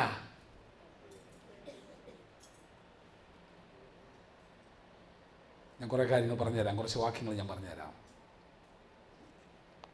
ഒരു ദൈവ പൈതൽ എന്ന് പറഞ്ഞാൽ ഒരു പുതിയ നിയമവിശ്വാസി, അതാണ് ഞാൻ പറയാൻ ആഗ്രഹിക്കുന്നത്. നീ ആരാ? ഞാൻ വേറെ പുസ്തകത്തിൻ്റെ ഓർഡറിൽ പറഞ്ഞുതരാം. മത്തായി സുവിശേഷം 5:13. നീ ആരാന്ന് ആദ്യം പറഞ്ഞുതരാം. നീ ആരാ? നീ ലോകത്തിൻ്റെ ഉപ്പ. നീ ആരാ? നീ ലോകത്തിൻ്റെ ഉപ്പ. രാവിലെ എഴുന്നേറ്റ് പറ. അതുകൊണ്ട് കറക്കി ഉപ്പ് ചേർക്കണ്ടെന്നല്ല ഞാൻ പറഞ്ഞേ. ഞാൻ ലോകത്തിൻ്റെ ഉപ്പ. ഉപ്പിന് ഈ ലോകത്തിൽ എന്ത് മാന്യതയുണ്ടോ, എന്ത് വിലയുണ്ടോ, അതാ നീ. നീ ആരാ? ഞാൻ ലോകത്തിൻ്റെ ഉപ്പ. മത്തായി 5:13. 2. നീ ആരാ? നീ ലോകത്തിൻ്റെ വെളിച്ചമാ. മത്തായി 5:14. നീ ആരാ? രാവിലെ എഴുന്നേറ്റ് പറ, ഞാൻ ലോകത്തിൻ്റെ ഉപ്പ. രാവിലെ മുറിക്കൊണ്ട് എഴുന്നേറ്റ് പറ, ഞാൻ ലോകത്തിൻ്റെ ഉപ്പ, ഞാൻ ലോകത്തിൻ്റെ വെളിച്ചമാണ്. ഇന്ന് ഞാൻ ഉപ്പിനെ പോലെ ജീവിക്കും, ഇന്ന് ഞാൻ വെളിച്ചമായിട്ട് ജീവിക്കും. അടുത്തത് യോഹന്നാൻ 1:12. ഞാൻ ദൈവത്തിൻ്റെ പൈതലാ. അവനെ കൈക്കൊണ്ട് അവൻ്റെ നാമത്തിൽ വിശ്വസിക്കുന്ന ഏവർക്കും ദൈവമക്കളായി തീരാൻ ഞാൻ ആരാ? ഞാൻ ദൈവത്തിൻ്റെ പൈതലാ. ഞാൻ ദൈവത്തിൻ്റെ പൈതല. ഉറപ്പുള്ളവർ എത്ര പേരുണ്ട്? ഞാൻ ദൈവത്തിൻ്റെ പൈതല, ഞാൻ ദൈവത്തിൻ്റെ പൈതല, ഞാൻ ദൈവത്തിൻ്റെ പൈതല, ഞാൻ ദൈവത്തിൻ്റെ പൈതല, ഞാൻ ദൈവത്തിൻ്റെ പൈതലാണ്. 3, ഞാൻ ദൈവത്തിൻ്റെ പൈതല. 4, ഞാനാരാ? യോഹന്നാൻ 15:1-5, ഞാൻ I M A part of the true vine. ഞാൻ മുന്തിരിവള്ളിയാ. ഞാൻ സാക്ഷാൽ മുന്തിരിയാകുന്ന യേശു ക്രിസ്തുവിനോട് ചേർന്നിരിക്കുന്ന മുന്തിരി വള്ളി എന്ന് പറഞ്ഞാൽ അതിൻ്റെ അർത്ഥം എന്നാ? യേശുവിൻ്റെ സ്വഭാവമായിരിക്കും എന്നിൽ കാണുന്നത്, യേശുവിൻ്റെ രസമായിരിക്കും എന്നിൽ വെളിപ്പെടുന്നത്. ഞാൻ എന്തുവാ? I M A part of God's wine. ഞാൻ സാക്ഷാൽ മുന്തിരിവള്ളിയുടെ കൊമ്പാണ്. പറ രാവിലെ എഴുന്നേറ്റ് എങ്ങനെ വഴക്കൂടേണ്ടതെന്നല്ല ചിന്തിക്കുകയാണല്ലേ, ഇന്ന് ആരെയാ പാര വയ്ക്കേണ്ടതെന്നല്ല ചിന്തിക്കണ്ടേ. നീ പറ, ഞാൻ സാക്ഷാൽ മുന്തിരിവള്ളിയുടെ കൊമ്പാണ്. യോഹന്നാൻ 5:15 ഞാൻ ക്രിസ്തുവിൻ്റെ സ്നേഹിതനാണ്. I am a friend of Christ. ഇതിനെല്ലാം ഞാൻ വാക്യം എഴുതി, ഇതിന് കോപ്പി വേണ്ടവർക്ക് ഞാൻ തരാം. I am a friend of Christ. ഞാൻ ക്രിസ്തുവിൻ്റെ സ്നേഹിതനാണ്. ഞാൻ ക്രിസ്തുവിൻ്റെ സ്നേഹിതനാണ്. I a friend of Christ. ഞാൻ ക്രിസ്തുവിൻ്റെ സ്നേഹിതനാണ്. യോഹന്നാൻ 15:16 ഞാൻ ക്രിസ്തുവിനാൽ തിരഞ്ഞെടുക്കപ്പെട്ടവനാണ്. I am chosen and appointed by Christ to B A fruit. ഞാൻ ക്രിസ്തുവിനാൽ തിരഞ്ഞെടുക്കപ്പെട്ടവനാണ്. കർത്താവ് പറയുന്നു, ഞാൻ നിന്നെ തിരഞ്ഞെടുത്തതല്ല, നീ എന്നെ തിരഞ്ഞെടുത്തല്ല, ഞാൻ നിന്നെ, I am chosen by Christ. ഞാൻ ക്രിസ്തുവിനാൽ തിരഞ്ഞെടുക്കപ്പെട്ടവനാ. ഇവിടെ ഇരിക്കുന്ന ഓരോ വ്യക്തികൾ ഓർത്തോണം, നിങ്ങൾ യേശു ക്രിസ്തുവിനാൽ തിരഞ്ഞെടുക്കപ്പെട്ടവനാ. ഡാനിയൽ പാസ്റ്റർ അല്ല നിങ്ങളെ വിളിച്ചത്, തിരഞ്ഞെടുത്തത്, ഇവിടെ ആക്കിയത്. അല്ല. ഇവിടെ ഇരിക്കുന്ന എല്ലാവരെയും തിരഞ്ഞെടുത്തത് ആരാന്നറിയാമോ? കർത്താവാ. You are chosen. ഞാൻ ക്രിസ്തുവിനാൽ തിരഞ്ഞെടുക്കപ്പെട്ടവനാണ്. റോമാലേഖനം 6:18 ഞാൻ നീതിയുടെ അടിമയാ. ആമേൻ. റോമർ 6:18 I am a slave of righteousness. ഞാൻ നീതിക്ക് ഞാൻ ദാസനാണ്, ഞാൻ നീതിയുടെ അടിമയാണ്, ഞാൻ നീതിയുടെ ദാസനാണ്. റോമാലേഖനം 6:22 ഞാൻ ക്രിസ്തുവിനോടുകൂടെ എന്ത് ചെയ്തിരിക്കുന്നു? 6:22 അല്ലല്ല, റോമർ 6:22 വായിച്ചാട്ടെ.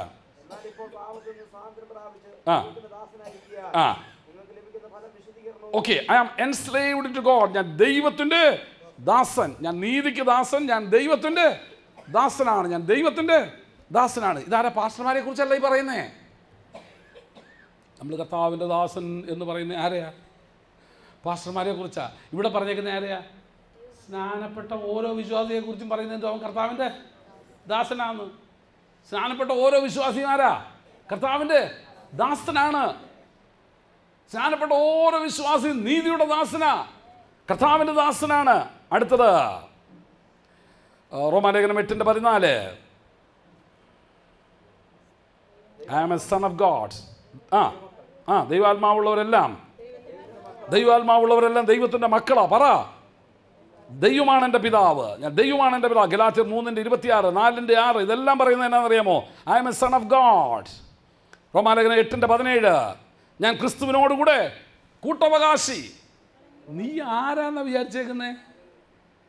നിന്റെ പാട്ട് കേട്ടെന്തോ ആരുമേനിക്കില്ലെന്നോ ഞാൻ ഏകനായി, അത് കേൾക്കുമ്പോഴത്തേന് കരച്ചിലൊക്കെ കേൾക്കുന്നവർക്കും കൂടെ വരും. നീ ക്രിസ്തുവിൻ്റെ കൂട്ടവകാശിയാ, നീ ദൈവ കുടുംബത്തിലെ അംഗമാണ്. അതിൻ്റെ അർത്ഥം എന്നാ? നീ അത് പാടുന്നെങ്കിൽ അതിൻ്റെ അർത്ഥം തന്നെ ഇതുവരെ ദൈവ കുടുംബത്തിൽ വന്നിട്ടില്ലെന്നാണ് അതിൻ്റെ അർത്ഥം. നിന്റെ കൂട്ടമുള്ളവരെ, നിന്റെ കുടുംബത്തിലുള്ളവരെ നീ ഇതുവരെ എന്ത് ചെയ്തിട്ടില്ല? അംഗീകരിച്ചു. No, I am a hair of Christ. ഞാൻ ക്രിസ്തുവിൻ്റെ കൂട്ടവകാശം എനിക്കുണ്ടാ. യേശു ക്രിസ്തുവിന് എന്തെല്ലാം ദൈവം വാഗ്ദത്തം ചെയ്തിരിക്കുന്നു അതൊക്കെ കർത്താവ് എനിക്ക് തന്നിരിക്കുക. നീ ആരാ? യേശു ക്രിസ്തുവിൻ്റെ കൂട്ടവകാശിയാണ് ഞാൻ. കർത്താവായ യേശു ക്രിസ്തുവിന് ദൈവം വാഗ്ദത്തം ചെയ്തിരിക്കുന്നത് എന്തൊക്കെയുണ്ടോ അതല്ലേ ഞാൻ പറഞ്ഞു. ഞാൻ അന്യനല്ല, ഞാൻ പരദേശിയല്ല, ഞാൻ ക്രിസ്തുവിൻ്റെ കൂട്ടവകാശിയാണ്. I am not alone. ഞാനിവിടെ ഒറ്റയ്ക്കല്ല. ഞാൻ ദൈവ കുടുംബത്തിൻ്റെ ഒരു അംഗമാണ്. ക്രിസ്തുവിൻ്റെ അവകാശം മുഴുവനും എൻ്റെ അവകാശമാണ്. ഹല്ലേലൂയ. അടുത്തത് 1 കൊരിന്ത്യർ 3:16 6:19 I am a temple of God. ഞാൻ ദൈവത്തിൻ്റെ മന്ദിരം. ഞാൻ ദൈവത്തിൻ്റെ ആത്മാവ് എന്നിൽ എന്ത് ചെയ്യുന്നു? അത് നീ ആരാന്നാ വിചാരിച്ചേ? തലമുടിയില്ലെന്ന് വിചാരിച്ചിട്ട് നിന്നെ തള്ളിക്കളഞ്ഞെന്ന് വിചാരിച്ചു? ഇല്ല. നീ ദൈവത്തിൻ്റെ മന്ദിരമാ. അങ്ങനല്ലേ ഇവിടെ പറയുന്നത്? നിങ്ങൾ ദൈവത്തിൻ്റെ മന്ദിരമെന്നും ദൈവത്തിൻ്റെ ആത്മാവ് നിങ്ങളിൽ വസിക്കുന്നു എന്നും നിങ്ങൾ അറിയുന്നില്ലയോ? ഇത്രയും നാട്ടിൽ ആരും പഠിപ്പിച്ചില്ല. അത് നിങ്ങൾ ദൈവത്തിൻ്റെ മന്ദിരമാ. ദൈവത്തിൻ്റെ ആത്മാവ് നിങ്ങളിൽ വസിക്കുന്നുണ്ട്. നീ ആരാ? നീ ചോദിക്കുമ്പോൾ എന്താ പറയണം? ഞാൻ തോമസ് എന്നല്ല പറയേണ്ടത്, ഞാൻ ദൈവത്തിൻ്റെ മന്ദിരമാ, ഞാനൊരു ദൈവ പൈതലാ, ഞാൻ കർത്താവിനോടുകൂടെ വസിക്കുന്നവനാ, ക്രിസ്തുവിനോടുകൂടെ കൂട്ടവകാശമുള്ളവനാ. കേൾക്കും. അപ്പം നിന്നെ ഒന്നുകൂടെ നോക്കും. എന്തോ പറഞ്ഞേ? അത് തന്നെ പറഞ്ഞേ. നീ വിചാരിച്ച ആളൊന്നുമല്ല ഞാൻ. ഇന്നലെ വരെ അങ്ങനെ ആയിരുന്നേക്കാം. പക്ഷെ ഇന്ന് രക്ഷിക്കപ്പെട്ട് സ്നാനപ്പെട്ട് ദൈവസഭയിലേക്ക്, ദൈവ കുടുംബത്തിലേക്ക്, യേശുക്രിസ്തുവിനോടുകൂടെ ചേർന്ന് അന്ന് തൊട്ട് I am a different person. ഞാൻ തികച്ചും വ്യത്യസ്തനായ ഒരു മനുഷ്യനാണ്. പറ, നീ ആരാന്ന് നിന്നോട് തന്നെ പറ. അടുത്തത്, ഞാൻ അവൻ്റെ മന്ദിരമാണെന്ന് മാത്രമല്ല, 1 Corinthians 6:17, I am united to the Lord and with one spirit with. ഞാൻ ക്രിസ്തുവിനോടുകൂടെ ഏക ആത്മാവിനാൽ യോജിപ്പിക്കപ്പെട്ടിരിക്കുന്നു. I am united with Christ. ഞാൻ ക്രിസ്തുവിനോടുകൂടെ എന്ത് ചെയ്തിരിക്കുക? യോജിപ്പിക്കപ്പെട്ടിരിക്കുകയാണ്, ഏകീഭവിച്ചിരിക്കുകയാണ്. എന്ന് പറഞ്ഞാൽ ക്രിസ്തുവിൽ വ്യാപരിക്കുന്ന അതേ ആത്മാവ് എന്നിലും വസിക്കുന്നത്. I am United with Christ. ഞാൻ ക്രിസ്തുവിനോടുകൂടെ ഏകീഭവിച്ചിരിക്കുന്ന ഒരു വ്യക്തിയാ. ചില വലിയ വലിയ ക്ലബ്ബുകളിലെ മെമ്പർഷിപ്പുള്ള ഞങ്ങൾക്ക് എയർപോർട്ടിലൊക്കെ ചെന്ന് കഴിഞ്ഞാൽ അവിടെ ചെന്ന് വന്നിരിക്കേണ്ട, അതങ്ങോട്ട് കാണിച്ചാൽ മതി. ആ VIP ലോഞ്ചിലോട്ട് അങ്ങോട്ട് കയറിച്ചെല്ലാം. അവിടെ ചെന്ന് സുഖമായിട്ട് എൻജോയ് ചെയ്തുകൊണ്ടിരിക്കുക അടുത്ത ഫ്ലൈറ്റ് വരുന്നിടം വരെ. എന്താ കാരണം? അതിൽ ഞാൻ ഞാനൊരു അംഗമാ. എന്നെ കേൾക്കുന്ന ദൈവത്തിലെ, നീ ആരാന്നാ വിചാരിച്ചേ? നീ താമസിക്കുന്ന വേണമെങ്കിൽ വാടക കെട്ടിടത്തിലായിരിക്കും. Doesn't matter. അതൊരു വിഷയമല്ല ഇവിടെ. നീ ക്രിസ്തുവിൻ്റെ സഭയിൽ ഒരു അംഗമായി തീർന്ന സ്ഥിതിക്ക്, നീ ദൈവപൈതലായി തീർന്ന സ്ഥിതിക്ക് നീ ആരാന്ന് മനസ്സിലാക്കുക. നീ അവൻ്റെ ശരീരമായ സഭയിലേക്ക് വന്നിരിക്കുകയാണ്. നീ ദൈവം നിന്നിൽ അധിവസിക്കുന്ന ഒരു ആലയമായി വന്നിരിക്കുക. നീ അവനോടുകൂടെ യോജിക്കപ്പെട്ടിരിക്കുക. അടുത്തത്, എഫേസ്യ ലേഖനം 5-ാം അധ്യായത്തിൻ്റെ 3-ാം വാക്യം, 1 Corinthians 12:27, I am a member of Christ. ഞാൻ ക്രിസ്തുവിൻ്റെ ശരീരമാകുന്ന സഭയിലെ ഒരു അവയവമാണ്. ഞാൻ ക്രിസ്തുവിൻ്റെ ശരീരത്തിലെ ഒരു അവയവമാണ്. അപ്പോൾ ക്രിസ്തുവിനുള്ള മാന്യത എനിക്കുണ്ട്. നിങ്ങൾ ഓർക്കുന്നോ, ഒരു ദിവസം ഒരു കഴുതക്കുട്ടിയുടെ പുറത്ത് കർത്താവ് കയറി. ഓർക്കുന്നോ നിങ്ങൾ? ഒരു കഴുതക്കുട്ടിയുടെ പുറത്ത് കർത്താവ് കയറി. അന്ന് കിട്ടിയ മാന്യത കഴുതയ്ക്കാണോ മാന്യത? അല്ല. കർത്താവിന് കിട്ടിയ മാന്യത ആർക്ക് കിട്ടി? കഴുതയ്ക്കും കിട്ടി. ഇല്ലേ? ജനം അങ്ങോട്ട് എന്ത് ചെയ്യുക? അങ്ങ് പരവതാനികൾ വിരിച്ചു കൊടുത്തിരിക്കുക. ഇന്നലെ വരെ കഴുത ചവിട്ടിയ എറിഞ്ഞ് കല്ലൊടിക്കായിരുന്നു. ഇന്നെന്തെന്നറിയാമോ? അതിൽ ഈ കഴുതയും വിചാരിച്ചാണ് ഒത്തിരി നാളായിട്ട് ആശിക്കുന്നത് കുറേ പേരുടെ തുണി ഒന്ന് ചവിട്ടി കൂട്ടണമെന്നാ. ഒരു പൂതി കഴുതയ്ക്ക് ഒരു ദിവസം. കാരണം എന്നും തുണി ചവിട്ടാൻ നേരത്ത് എന്നും ഇവൻ്റെ തുണി ഞാൻ ചുമ്മിക്കൊണ്ട് നടക്കത്തുള്ളൂ. എനിക്കിതിൻ്റെ മുകളിലൊന്നും നടന്നാൽ കൊള്ളാമെന്ന് കഴുതയ്ക്ക് ആഗ്രഹം ഉണ്ടായിരുന്നു. തമ്പുരാൻ സാധിപ്പിച്ചു കൊടുത്തു. കാര്യം തന്നെ കർത്താവിനെ കയറ്റിയതുകൊണ്ട്. നീ മറ്റ് വിഴുപ്പുകെട്ടെല്ലാം മാറ്റി കർത്താവിനെ ഒന്ന് കയറ്റ്. നീ മാനിക്കപ്പെടുന്നത് നിനക്ക് കാണാനായിട്ട് സാധിക്കും. നീ മാനിക്കപ്പെടും. നീ ഇന്നലെ വരെയുള്ള വ്യക്തി ആയിരിക്കത്തില്ല. രാജാക്കന്മാർ നിൻ്റെ മുൻപിൽ എഴുന്നേറ്റ് നിൽക്കും. പ്രഭുക്കന്മാർ നിൻ്റെ മുൻപിൽ എഴുന്നേറ്റ് നിൽക്കും. അവർ നിന്നെ സ്വാഗതം ചെയ്യും. കാര്യം എന്നാ? നീ കർത്താവിനെ വഹിക്കുന്ന ഒരു വ്യക്തിയാണ്. യേശുവിനെ വഹിക്കുന്ന ഒരു വ്യക്തിയാണ്. നീ ആരാന്നറിയാമോ? You are A member of Christ body. നീ ക്രിസ്തുവിൻ്റെ ശരീരമാകുന്ന സഭയിലെ ഒരു അംഗമാ. അടുത്തത് 2 Corinthians 5:17, ഒരുവൻ ക്രിസ്തുവിലായാൽ നീ ആരാ? നീ ഒരു പുതിയ സൃഷ്ടിയാ. ഇന്നലത്തെ ഗ്ലീസേട്ടനല്ല ഇന്ന്. ആരാ? ഒരു പുതിയ സൃഷ്ടിയാ. ഇന്നലത്തെ മത്തായി അല്ല ഇന്നത്തെ മത്തായി. ഒരു പുതിയ സൃഷ്ടി. വാക്കിൽ, ഭാഷയിൽ, സംസാരത്തിൽ, ഇടപാടുകളിൽ, പെരുമാറ്റത്തിൽ എല്ലാം ഒരുവൻ ക്രിസ്തുവിലായാൽ അവൻ I am a new creature. ഞാനൊരു പുതിയ സൃഷ്ടി. നീ ആരാ? എന്ന് രാവിലെ എഴുന്നേറ്റ് പറയാം, ഞാനൊരു പുതിയ സൃഷ്ടിയാണ്. ഇന്നലത്തെ ജ്ഞാനമല്ല എനിക്ക്. ഇന്നലെ എനിക്ക് ലോകത്തിൻ്റെ ജ്ഞാനമായിരുന്നു, ഇന്നെനിക്ക് ദൈവത്തിൻ്റെ ജ്ഞാനമാണ്. ഇന്നലെ എനിക്ക് ലോകത്തിൻ്റെ സൗന്ദര്യമായിരുന്നു, ഇന്നെനിക്ക് ദൈവത്തിൻ്റെ സൗന്ദര്യമാണ്. ഇന്നലെ വരെ ഞാൻ ലോക മനുഷ്യനെ പോലെ ചിന്തിച്ച് ഇന്ന് ഞാനൊരു ദൈവം. ഞാനൊരു പുതിയ സൃഷ്ടി. ഞാനൊരു പുതിയ സൃഷ്ടി.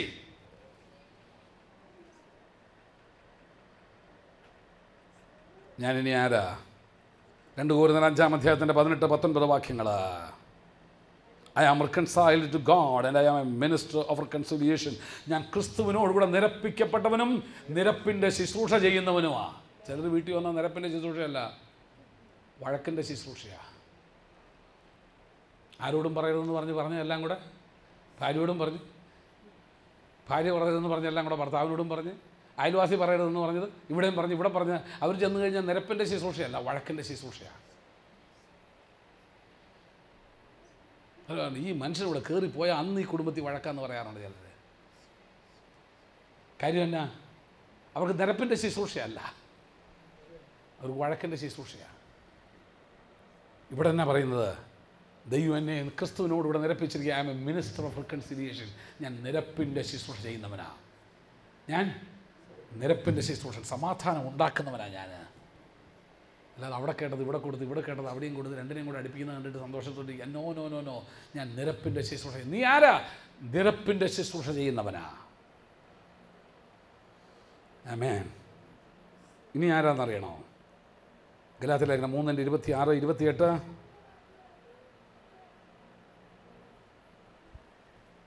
ഗലാത്യർ 3:26-28 വായിച്ചാട്ടെ. I am a son of God and one in Christ.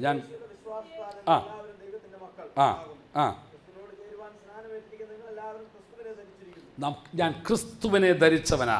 ആരാ ഞാൻ? ഞാൻ ക്രിസ്തുവിനെ ധരിച്ചവൻ. ഞാൻ ക്രിസ്തുവിനെ ധരിച്ചവനാ. ആ ബോധ്യം എനിക്കൊണ്ടായിരിക്കണം, അല്ലേ? ക്രിസ്തുവിനെ ധരിച്ചവനാ. നീ ആരാ? നീ ദൈവവൈതല. നീ ഒരു ക്രിസ്ത്യാനി എന്നുള്ള പേര് നീ എടുത്തിട്ടുണ്ടെങ്കിൽ നീ ക്രിസ്തുവിനെ ധരിച്ചവൻ എന്നാണ് ആ പേരിൻ്റെ അർത്ഥം. നീ ഒരു ദൈവവൈതൽ എന്നുള്ള പേര് നീ എടുക്കുന്നെങ്കിൽ നീ യേശുവിൻ്റെ പൈതലായി തീർന്നവനെന്ന അർത്ഥം. നീ ആരാ? ബോധ്യം നമുക്ക് വേണം. നമ്മുടെ വണ്ടി കയറുന്നവർ പറയണം, എന്നാ ഒരു പ്രത്യേകത നിങ്ങൾക്കുള്ളേ. നീ ചെല്ലുന്ന സ്ഥാനങ്ങളിൽ പറയണം, there is a difference. നിന്നിൽ ഒരു വ്യത്യാസമുണ്ട്. ഞാൻ ക്രിസ്തുവിനെ ധരിച്ചിരിക്കുന്നവനാണ്. ഗലാത്യലേഖനം 4:6-7. നിങ്ങൾ മക്കളാകൊണ്ട് അബ്ബാ പിതാവേ എന്ന് വിളിക്കുന്ന സ്വപുത്രന്റെ ആത്മാവിനെ ദൈവം നമ്മുടെ ഹൃദയങ്ങളിൽ അയച്ചിരിക്കുന്നു. സ്വപുത്രന്റെ ആത്മാവ്, ദൈവത്തിൻ്റെ ആത്മാവ് എന്നിൽ വസിക്കുന്നുണ്ട്. ഞാൻ ദൈവാത്മാവ് വസിക്കുന്നവനാണ്. ഞാൻ ദൈവത്തിൻ്റെ, നോക്കുക, കീപ് ഓൺ ടെല്ലിങ് ഇറ്റ്. ഇത് പറഞ്ഞുകൊണ്ടേയിരിക്കേ. അടുത്തത് എഫേസ്യർ 2:10.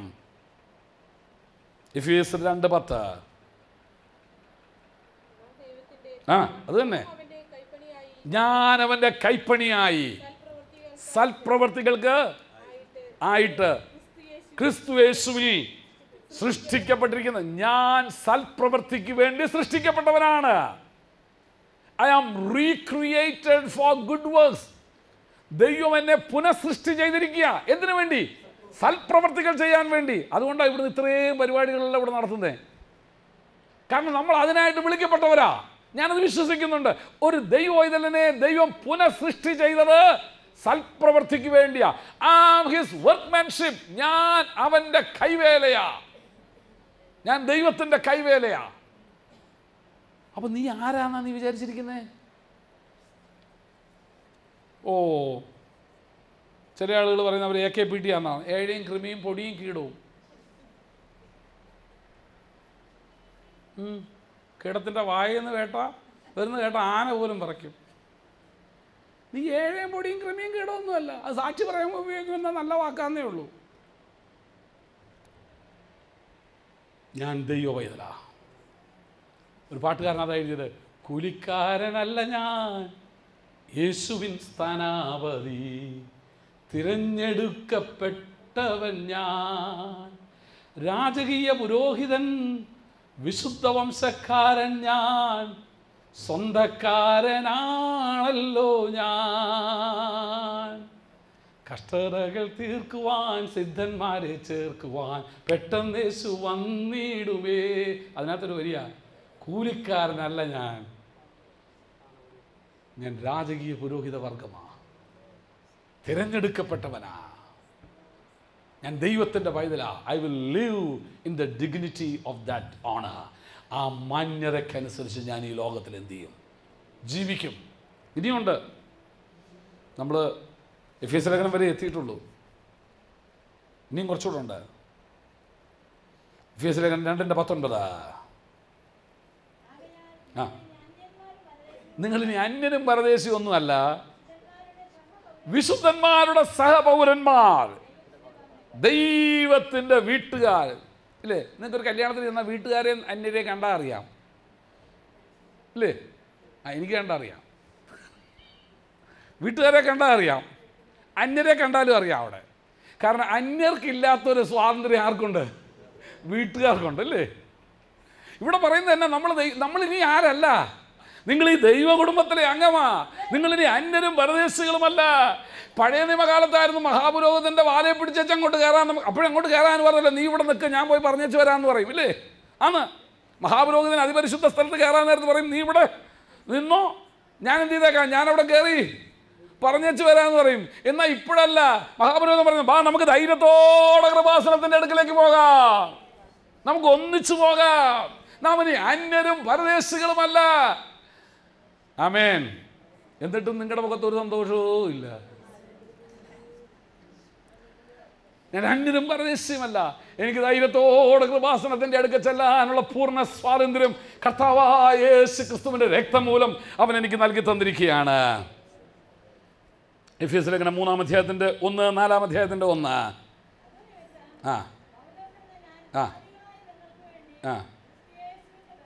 ക്രിസ്തു യേശുവിൻ്റെ ബദ്ധൻ. I am a prisoner of Christ. ഞാൻ ആരാ? ക്രിസ്തു യേശുവിൻ്റെ ബദ്ധൻ. ഞാൻ ആരാ? ക്രിസ്തു യേശുവിൻ്റെ ബദ്ധൻ. ദൈവത്തിലെ എന്ന് പറഞ്ഞതിൻ്റെ അർത്ഥം എന്നാ? I M A prisoner of Christ. ഞാൻ ക്രിസ്തു യേശുവിൻ്റെ ബദ്ധൻ എന്ന് പറഞ്ഞതിൻ്റെ അർത്ഥം എന്നാ?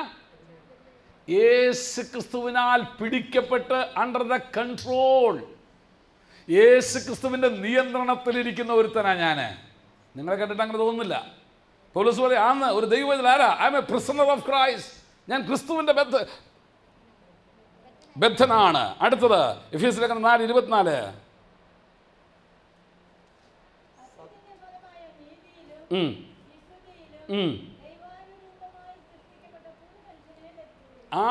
ഞാൻ ആരാന്നറിയാമോ? I am the righteous and holy. ഞാൻ ദൈവത്തിൻ്റെ ദൃഷ്ടിയിൽ വിശുദ്ധിയിലും നീതിയിലും സൃഷ്ടിക്കപ്പെട്ട ഒരു മനുഷ്യനാണ്. നമുക്ക് പലപ്പോഴും നമ്മൾ ആരാന്നറിയത്തില്ല. ഞാൻ ചിലപ്പോൾ പറയാറുണ്ടല്ലോ, ഈ ആനയ്ക്ക് ബോധം വരുന്ന ചില സമയമുണ്ട്.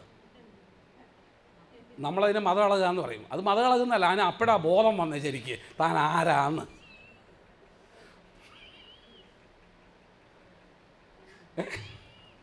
ഇന്നലെ വരെ ഇത്രയും വന്നൊരു മനുഷ്യൻ, ഇത്രയും വന്നൊരു വടി അതിൻ്റെ പേര് ചാരി വെച്ച് അതിനെ അടിമത്തത്തിൽ നിർത്തിയിരിക്കുകയായിരുന്നു. ഒരു ദിവസം അവന് ബോധം വന്നു, ആഹാ, അന്നേരം വെടിവെച്ച് അവൻ്റെ ബോധം കെടുത്തില്ലേ നമ്മൾ? അതല്ലേ പറയുന്നല്ലേ? അവന് ബോധം വന്നപ്പോൾ എന്തുകൊണ്ടായി? മയക്കുമരുന്ന് കൊച്ച് അവൻ്റെ ബോധം കെടുത്തി. ഇതുപോലെ പിശാച് ഒത്തിരി എണ്ണത്തിൻ്റെ എന്ത് ചെയ്തിരിക്കുക? ബോധം കെടുത്തി ഇട്ടിരിക്കുക. നിങ്ങൾ ആരാണെന്ന് നിങ്ങൾക്ക് അറിയത്തില്ല. നിങ്ങൾ ആരാണെന്ന് നിങ്ങൾക്ക് അറിയത്തില്ല. ബോധം കെടുത്തിയിട്ടിരിക്കുക. മയക്കുമരുന്ന് ഓരോ നുണയും പറഞ്ഞ് ഓരോ ചെറിയ എന്തുവാ വടിക്ക് വരുന്നത്? ആ തോട്ടി വലിയതല്ലേ, ഒരു ചെറിയൊരു സാധനം ഉണ്ടല്ലോ, കുറുവടിയോ എന്തുവാ, കോല്. ഇത് ജാരി വെച്ചാ പിന്നെ അവൻ അനങ്ങുമോ? എന്താ കാരണം? അതിനെ ഒരു നുണ പറഞ്ഞ് ബോധ്യപ്പെടുത്തിയിരിക്കുക. ശരിയല്ലയോ? അയ്യോ, എനിക്കത് ചെയ്യാൻ പാടില്ല, എനിക്ക് ഭൂതത്തെ ശാസിക്കാൻ പാടില്ല, എനിക്ക് രോഗികളുടെ മേൽ കൈ വെച്ചാൽ തിരിച്ചടിക്കും. അങ്ങനെ ഒരു വാക്ക് ഞാൻ ഇതുവരെ കണ്ടില്ല. വചനം വായിച്ചേക്കുന്നത് രോഗികളുടെ മേൽ കൈ വെച്ചാൽ അവർക്ക് സൗഖ്യം വരുമെന്ന്. ഇത് ഓരോന്ന് പറഞ്ഞ് എന്ത് ചെയ്തിരിക്കുക? നിന്നെ അങ്ങ് ആനയെ മയക്കി ഇട്ടിരിക്കുന്ന പോലെ അങ്ങ് മയക്കി ഇട്ടിരിക്കുക. എന്തൊക്കെ ചെയ്യാൻ കഴിവുള്ളവനാ ദൈവത്തിൻ്റെ സഭ എന്നറിയാമോ? ഈ പട്ടണത്തെ കീഴ്മേൽ 12 പേര് കൂടെ ആദ്യകാലത്ത് സഭയെ ലോകത്തെ കീഴ്മേൽ മറിച്ചെങ്കിൽ ഇവിടെ 40 പേര് ചിന്തിച്ചിട്ട് ഒന്നും നടക്കുന്നില്ലല്ലോ, അല്ലെ 400 പേര് ചിന്തിച്ചിട്ടൊന്നും. എന്തോ നമുക്ക് തകരാറുണ്ട്. നീ ആരാന്ന് നീ മനസ്സിലായല്ലോ. wake up, ഉണരുക.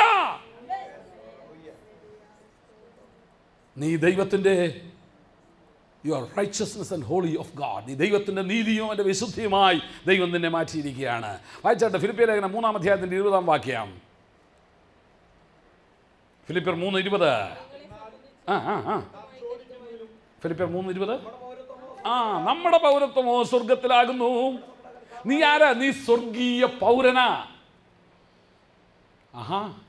നീ ആരാ? ഒരു പൗരന് കുറേ അവകാശങ്ങളുണ്ട്. ഒരു പൗരന് കുറേ അവകാശങ്ങളുണ്ട്. ഒരു ഭൗമിക പൗരന് ആ രാജ്യം കൊടുക്കുന്ന കുറേ അവകാശങ്ങളുണ്ട്. അങ്ങനെയാണെങ്കിൽ നീ സ്വർഗീയ പൗരനാണെങ്കിൽ ദൈവം തമ്പുരാൻ നിനക്ക് തന്നിരിക്കുന്ന കുറെ അവകാശങ്ങൾ, ചില യു ഹാവ് സം പ്രിവിലേജസ്, നിനക്ക് ചില പദവികളുണ്ട്. നീ ആരാ? നീ സ്വർഗീയ പൗരനാ. എന്നിട്ട്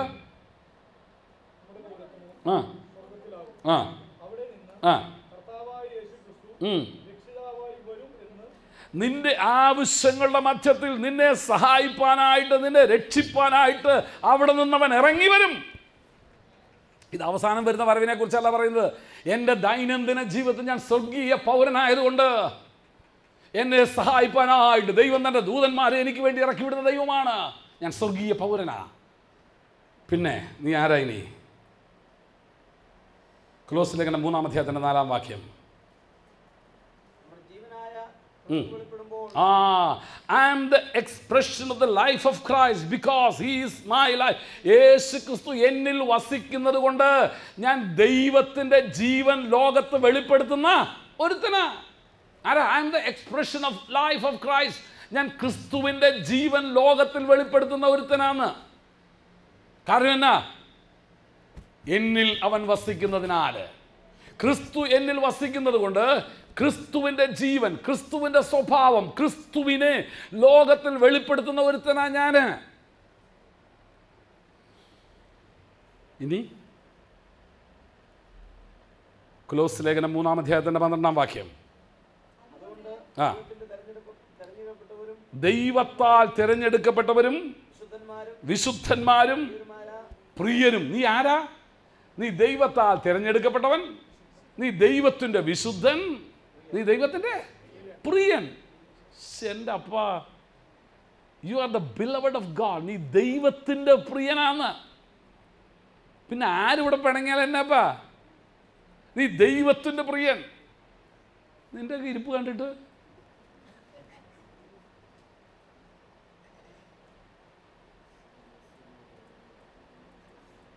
ഇപ്പം മനസ്സിലായി നമ്മളുള്ള വ്യത്യാസം എന്തുവാന്ന്.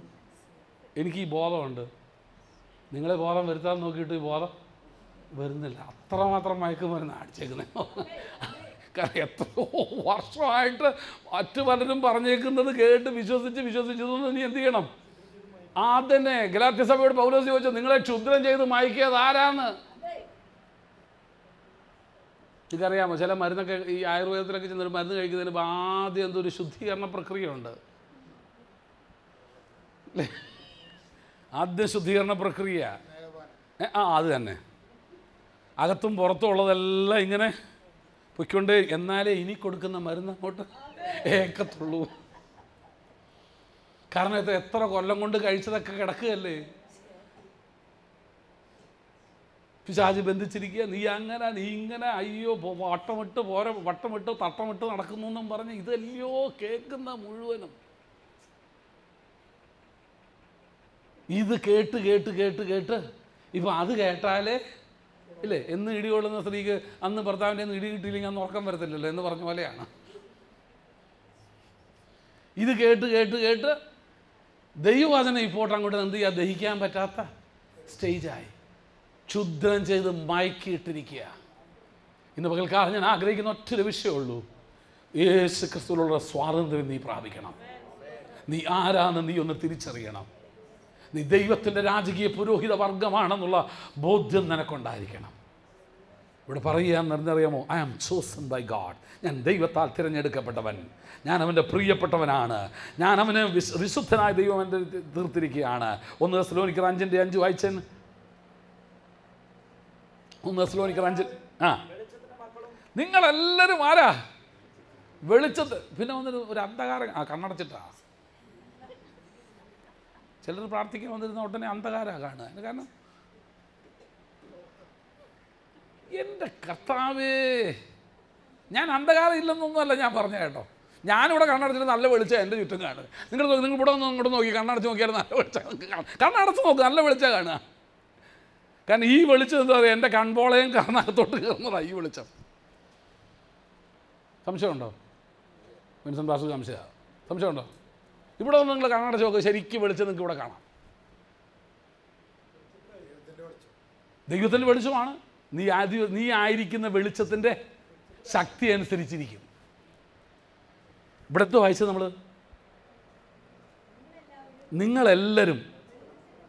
നിങ്ങളെല്ലാവരും തെസ്സലോനിക്ക സഭയോട് പറയുക, നിങ്ങളെല്ലാവരും വെളിച്ചത്തിൻ്റെ മക്കളും പകലിൻ്റെ മക്കളുമാകുന്നു. You are the son of light and you are not in darkness. ഞാൻ വെളിച്ചത്തിൻ്റെ മക്കളായതുകൊണ്ട് ഞാൻ അന്ധകാരത്തിലല്ല. അന്ധകാര ശക്തികൾക്ക് എന്നെ തൊടാൻ പറ്റത്തില്ല. നിങ്ങൾക്ക് ആർക്കെങ്കിലും കുറച്ച് ഇരുട്ട് കൊണ്ടുവരാൻ പറ്റുമോ? വെളിച്ചം കൊണ്ടുവരാം. നമുക്ക് ഇരുട്ട് കൊണ്ടുവരാൻ പറ്റത്തില്ല, നമുക്ക് വെളിച്ചം കൊണ്ടുവരാം. നിങ്ങൾ വെളിച്ചത്തിൻ്റെ മക്കളാണ്. എവിടെ ഒരു വീട്ടിൽ ചെന്നാൽ, ഒരു സഭയിൽ ചെന്നാൽ, നീ പഠിക്കുന്ന സ്ഥലത്ത്, ജോലി ചെയ്യുന്ന സ്ഥാനം, you are the children of light. നിങ്ങൾ വെളിച്ചത്തിൻ്റെ മക്കളും. ഇരുട്ട് നിൽക്കുന്ന നിങ്ങളുടെ മേൽ യാതൊരു അവകാശമില്ല. എബ്രായ ലേഖനം 3-ാം അധ്യായത്തിൻ്റെ 1-ാം വാക്യം. എബ്രായർ 3:1. എബ്രായർ 3:1. അതുകൊണ്ട് സഹോദരന്മാരെ, സ്വർഗീയ വിളിക്ക് ഓഹരിക്കാരായുള്ളവരെ, നിങ്ങൾ ആരാ? ആമേൻ. സ്വർഗീയ വിളിക്ക് ഓഹരിക്കാരൻ. I am a പാർട്ടേക്കർ of heavenly calling. ഞാൻ സ്വർഗീയ വിളിക്ക് ഓഹരിക്കാരനാണ്. അതല്ലേ പാട്ട്? ചോദിച്ചതോ ഉള്ളിൽ പോലും നനച്ചതല്ല. ആമേൻ. സ്വർഗീയ വിളിക്ക്. ഇപ്പം നീ ആരാന്ന് മനസ്സിലായോ? സംഗതി നീ ഉണങ്ങിയായിരിക്കുന്നതെന്ന് വെച്ചാലും, സംഗതി ആകെ 30 കിലോ ഉള്ളതെന്ന് വെച്ചാലും, നീ ആരാ? സ്വർഗീയ വിളിക്ക് ഓഹരിക്കാരനാ. ഒരു പാട്ടുകാരൻ അതുകൊണ്ട് എങ്ങനെ എഴുതിയേ? ദിവ്യ തേജസ്സിനായി വിളിക്കപ്പെട്ടവരെ ദൈവഹിതം ഇന്നതെന്ന് തിരിച്ചറിയുവിൻ. ദിവ്യ തേജസ്സിനായി വിളിക്കപ്പെട്ടവരെ ദൈവഹിതം ഇന്നതെന്ന് തിരിച്ചറിയുവിൻ. നിന്റെ വിളി എന്തുവാന്ന് നീ ഒന്ന് തിരിച്ചറിഞ്ഞേ. നിന്റെ വിളി എന്തുവാ?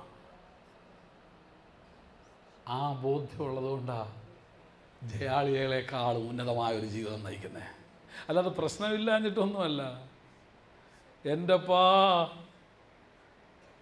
കൊന്നുമൂടാൻ പറ്റുന്ന പ്രശ്നങ്ങളുണ്ട്, എങ്കിലും അതിൻ്റെ എല്ലാം മധ്യത്തിൽ ജയാളിയായി ജീവിക്കാൻ കഴിയുന്നതിൻ്റെ കാര്യം എന്നാണെന്നറിയാമോ? എൻ്റെ വിളി, ഞാൻ ആരാണെന്ന് എനിക്ക് അറിയാം. എബ്രായ ലേഖനം 3-ാം അധ്യായത്തിൻ്റെ 14-ാം വാക്യം. എബ്രായർ 3:14.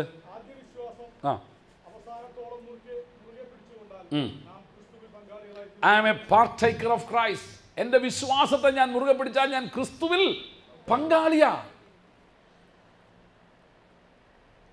I share his life. അവൻ്റെ ജീവനായി എന്നിൽ വ്യാപരിക്കുന്നത്. ഞാൻ ക്രിസ്തുവിൻ്റെ പങ്കാളിയാ എന്ന് പറഞ്ഞാൽ ക്രിസ്തുവിനെ കിട്ടുന്ന അതേ പങ്കാ എനിക്കും കിട്ടുന്നത്. എനിക്കും അതേ ഓഹരിയാ കിട്ടുന്നത്. ആമേൻ. 1 പത്രോസ് 2-ാം അധ്യായത്തിൻ്റെ 5-ാം വാക്യം. ഇത്രയും പറഞ്ഞിട്ട് മനസ്സിലാവാത്തവർക്ക് ഇനി മനസ്സിലാവുന്ന 1-2 ഭാഷയിലും കൂടെ പറഞ്ഞുതരാം. 1 പത്രോസ് 2:5. നിങ്ങൾ ജീവനുള്ള കല്ല. ചിലരുടെ എറുപ്പ് കണ്ട അവർ കല്ല് തന്നെ. ശരിയാ. ഇതൊക്കെ ആയിട്ട് ഒരു ഭാവവും ഇല്ല, വ്യത്യാസവും ഇല്ല, അനക്കവും ഇല്ല. സങ്കീർത്തനക്കാരൻ പറഞ്ഞു, അരമനയുടെ മാതിരിയായി കൊത്തിയ മൂലത്തൂണുകൾ പോലിരിക്കുക. ഒരനക്കവും ഇല്ല. ഇതൊക്കെ നിങ്ങൾ ജീവനുള്ള കല്ല. ഇതൊക്കെ ഒന്ന് കേട്ടോ, ഒന്ന് ചിരിക്കുകയെങ്കിലും ചെയ്യും, മുഖത്തെങ്കിലും ഒരു വ്യത്യാസം വരട്ടെ. നീ ആരാ? നീ ജീവനുള്ള കല്ല്. വായിച്ചോന്നിട്ട് മുഴുവൻ. I am a living stone being built upon Christ as a spiritual house. ഞാൻ ആത്മീയ ഗ്രഹമായി ക്രിസ്തുയേശുവിനോടുകൂടെ ചേർത്ത് പണിയപ്പെട്ട ഒരു ജീവനുള്ള കല്ല. ആമേൻ. എൻ്റെ കൂട്ടായ്മ ആരോടാ? മറ്റ് ജീവനുള്ള കല്ലുകളോടാ. എൻ്റെ കൂട്ടായ്മ ആരോടാ? യേശു ക്രിസ്തുവിനോടുകൂടാ. ഞാൻ ദൈവത്തിൻ്റെ ആത്മീയ ഗ്രഹമായി തീരേണ്ടതിന് യേശു ക്രിസ്തുവിനോടുകൂടെ ചേർത്ത് പണിയപ്പെട്ടിരിക്കുന്ന ഒരു ജീവനുള്ള കല്ല ഞാൻ. I am not alone. ഞാൻ ഒറ്റയ്ക്കല്ല. I am connected with other living stones. ഞാൻ മറ്റ് ജീവനുള്ള കല്ലുകളുമായിട്ട് ഞാൻ ചെയ്തിരിക്കുക, ചേർത്ത് പണിയപ്പെട്ടിരിക്കുന്നതാ. എന്നിട്ട് അത് എവിടാ കൊണ്ട് ചേർത്തേക്കുന്നത്? യേശു ക്രിസ്തുവിനോട്. ആമേൻ. അപ്പോൾ എൻ്റെ കണക്ഷൻ എങ്ങോട്ടാ? എൻ്റെ റൂട്ട് എവിടാ? എൻ്റെ പാരമ്പര്യത്തിൻ്റെ വേര് കിടക്കുന്ന എവിടാ? ക്രിസ്തുവിലാ. ആമേൻ. 1 പത്രോസ് 2-ാം അധ്യായത്തിൻ്റെ 9-10. നിങ്ങളോ അന്ധകാരത്തിൽ നിന്ന് എന്ന് പറഞ്ഞാൽ അന്ധകാരത്തിൽ നിന്ന് അത്ഭുത പ്രകാശത്തിലേക്ക് വിളിക്കപ്പെട്ടിരിക്കുന്ന എല്ലാവരും വിളിച്ചവന്റെ സൽഗുണങ്ങളെ ഘോഷിപ്പാൻ തക്കവണ്ണം തെരഞ്ഞെടുക്കപ്പെട്ട നിങ്ങളെല്ലാവരും, അന്ധകാരത്തിൽ നിന്ന് അത്ഭുത പ്രകാശത്തിലേക്ക് വിളിക്കപ്പെട്ടിരിക്കുന്ന എല്ലാവരും, റോയൽ പ്രീസ്റ്റ്ഹുഡ്, തിരഞ്ഞെടുക്കപ്പെട്ട ജാതി, രാജകീയ പുരോഹിത വംശം, വിശുദ്ധ ജനം, ദൈവത്തിന്റെ സ്വന്തം ജനം. നീ ആരാ? വിളിക്കപ്പെട്ടെങ്കിൽ, ഇങ്ങനെ വിളിക്കപ്പെട്ടെങ്കിൽ. എങ്ങനെ? അന്ധകാരത്തിൽ നിന്ന് അത്ഭുത പ്രകാശത്തിലേക്ക് ദൈവം എന്നെ വിളിച്ചു എന്ന് ബോധ്യമുള്ളവർ എത്ര പേരുണ്ട്? ആമേൻ. ദൈവം എന്നെ വിളിച്ചിരിക്കുന്നു. അന്ധകാരത്തിൽ നിന്ന്, ഒരു കാലത്ത് ഞാൻ അന്ധകാരത്തിലായിരുന്നു, ഒരു കാലത്ത് പാപത്തിലായിരുന്നു. എന്നാൽ അവിടെ നിന്ന് ദൈവം എന്നെ വിളിച്ചിരിക്കാൻ ഞാൻ ആരാ? പറഞ്ഞിട്ട് ഞാൻ ആരാ? ഞാൻ തിരഞ്ഞെടുക്കപ്പെട്ട ജാതി. പറഞ്ഞേ, എല്ലാവരും പറ, ഞാൻ തിരഞ്ഞെടുക്കപ്പെട്ട ജാതി. എല്ലാവരും പറയാം, ഞാൻ തിരഞ്ഞെടുക്കപ്പെട്ട ജാതി. 2, രാജകീയ പുരോഹിത വർഗം. പോരാ, എല്ലാവരും പറഞ്ഞിട്ടില്ല. രാജകീയ പുരോഹിത വർഗം. ഒന്നുകൂടെ പറയാം, രാജകീയ പുരോഹിത വർഗം. പിന്നെ വിശുദ്ധ വംശം. വിശുദ്ധ വംശം ആരാ? തെരഞ്ഞെടുക്കപ്പെട്ട എല്ലാവരും, സ്വന്തം ജനം, തെരഞ്ഞെടുക്കപ്പെട്ട എല്ലാവരും. ആമേൻ. യേശു ക്രിസ്തുവിനാൽ അന്ധകാരത്തിൽ നിന്ന് അത്ഭുത പ്രകാശത്തിലേക്ക് വിളിക്കപ്പെട്ടവരും തെരഞ്ഞെടുക്കപ്പെട്ട എല്ലാവർക്കും ഈ പദവിയുണ്ട്. എല്ലാവർക്കും. ഇതൊന്നും അറിയാതാ നമ്മുടെ യാത്ര, അല്ലേ? പോന്നേ. ഹല്ലേലൂയ. ആമേൻ. അടുത്തത് 1 പത്രോസ് 2:11. പ്രവാസികൾ. നിങ്ങളാരാ? പ്രവാസികളും പരദേശികളും. പരദേശി എന്നുള്ളതിന് ഞാൻ കറക്റ്റ് വരുന്നത് നമ്മളാരാ? പ്രവാസികളും തീർത്ഥാടകരും. അതിനെക്കുറിച്ചാണ് നമ്മൾ ഈ ദിവസങ്ങൾ പഠിച്ചുകൊണ്ടിരിക്കുന്നത്. നമ്മളാരാ? പ്രവാസികളും. ഇവിടെ നമുക്ക് നിലനിൽക്കുന്ന നഗരമില്ലല്ലോ. ഇതൊരു ദിവസം ഞാൻ വിട്ടുപോകും. എത്ര വലിയതൊക്കെ പണിത് കൂട്ടിയാലും ഞാൻ എൻ്റെ കണ്ണിന് മുമ്പിൽ കണ്ടിട്ടുണ്ട്. വളരെ ആശിച്ച് കല്യാണമൊക്കെ ഉറപ്പിച്ചാൽ നല്ല സൂട്ടിന് തുണിയെടുത്ത് വെച്ചിട്ട്, ഇവിടെ ഒന്നും കിട്ടാതെ വിദേശത്തു നിന്ന് സൂട്ടിന് തുണി കൊണ്ടുവന്നതാണ് ഇവിടെ തുന്നിക്കാനായിട്ട്. കല്യാണത്തിന് നാളുകൾക്ക് മുൻപ് കുളിക്കാനെന്ന് കുളത്തിലിറങ്ങിയതാ. അവിടെ തീർന്നു. ശവശരീരം പോലും കാണാൻ കഴിഞ്ഞില്ല.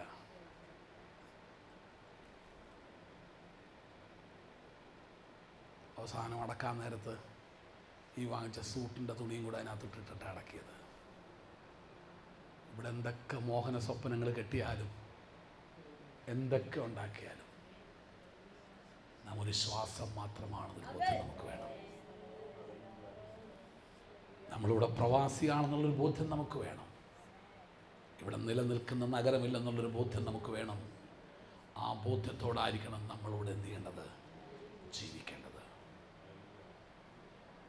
അപ്പോസ്തലനായ വിശുദ്ധ പൗലോസിൻ്റെ ഭാഷ ഞാൻ കടമെടുത്ത് പറയട്ടെ.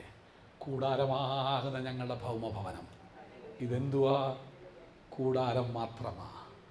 ഇത് നിലനിൽക്കുന്നതല്ല. ഇത് താൽക്കാലികമാണ്. ഒരുപക്ഷെ നാളെ ഞാനായിരിക്കാം, നാളെ ആയിക്കോണമെന്നില്ല, ഇന്നൊരു പക്ഷേ ഞാനായിരിക്കാം. ആ ബോധ്യത്തോടായിരിക്കണം നമ്മൾ ജീവിക്കേണ്ടത്. Aliens and strangers, അന്യരും പരദേശികളും. എന്നും രാവിലെ എഴുന്നേറ്റ് പറ, ഞാനിവിടെ അന്യരും പരദേശി. ഇവിടെ ഞാൻ വെറും ഒരു പരദേശി പോൽ. ഇവിടുത്തെ പാർപ്പിടമോ വഴിയമ്പലം. ഇവിടെ എനിക്കാരും തുണയില്ലെങ്കിലും തുണയാകും യേശുവോട് ചേർന്നാൽ മതി. ഇവിടെ ഞാൻ പരദേശിയാണ്. ഇവിടെ എനിക്ക് നിലനിൽക്കുന്ന ഭവനമില്ലെന്നുള്ള ബോധ്യം നമുക്കുണ്ടായിരിക്കണം. അടുത്തത് 1 പത്രോസ് 5:8 നിർമ്മതരായിരിപ്പിൻ, ഉണർന്നിരിപ്പിൻ. നിങ്ങളുടെ പ്രതിയോഗിയായ പിശാച് എന്ന് പറഞ്ഞാൽ അർത്ഥം എന്നാ? നിങ്ങൾ പിശാചിൻ്റെ പ്രതിയോഗിയാന്നാ. അവനെൻ്റെ ശത്രുവാന്ന് പറഞ്ഞാൽ എന്തുവാ? ഞാൻ അവന് ശത്രുവാന്ന അർത്ഥം, അല്ലേ? You are N enemy of your devil. നിന്റെ പിശാചിൻ്റെ ശത്രുവാണ് നീയെ, അല്ലാതെ പിശാച് നിന്റെ ശത്രുവല്ല. നീ പിശാചിൻ്റെ ശത്രുവാ ആണോ? ഒരു ദൈവവേദന ബോധമാണ്. ഞാൻ ആരാ? ഞാൻ പിശാചിൻ്റെ ശത്രുവാൻ. ലോകസ്നേഹം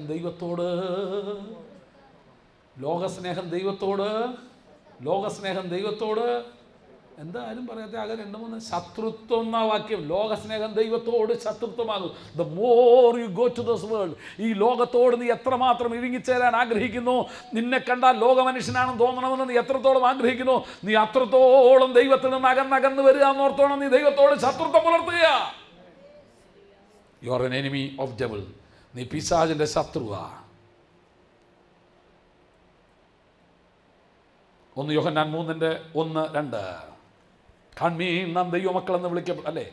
1 യോഹന്നാൻ 3:1-2. കാൺമീൻ നാം ദൈവമക്കൾ എന്ന് വിളിക്കപ്പെടുവാൻ പിതാവ് നമുക്ക് എത്ര വലിയ സ്നേഹം നൽകി തന്നിരിക്കുന്നു. വായിച്ചണ്ട്.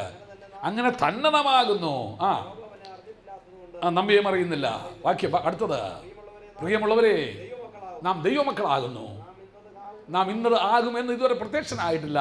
അവൻ പ്രത്യക്ഷനാകുമ്പോൾ ഞാനും അവനെ പോലെ ആയിത്തീരേണ്ടവനാ. എനിക്ക് അവനോട് സദൃശനാകണം. എനിക്ക് ഇന്നലത്തെക്കാൾ ഇന്നും ഒരു പടിയും കൂടെ യേശുവിൻ്റെ സ്വഭാവം എന്നിലുണ്ടായിരിക്കണം. യേശുവിൻ്റെ ജീവിത ശൈലി ആയിരിക്കണം എനിക്കുണ്ടായി. എനിക്ക് അവനോടാണ് സദൃശനാകേണ്ടത്. ഞാൻ ആരാ? ഞാൻ അവനോട് സദൃശനാകാൻ വേണ്ടി വിളിക്കപ്പെട്ടവനും ജീവിക്കപ്പെടുന്നവനുമാ. അവനോട് സദൃശനാവാൻ വേണ്ടിയിട്ട്. ആമേൻ. നമുക്കോ? ആമേൻ. 1 യോഹന്നാൻ 5:18 വായിച്ചാട്ട്.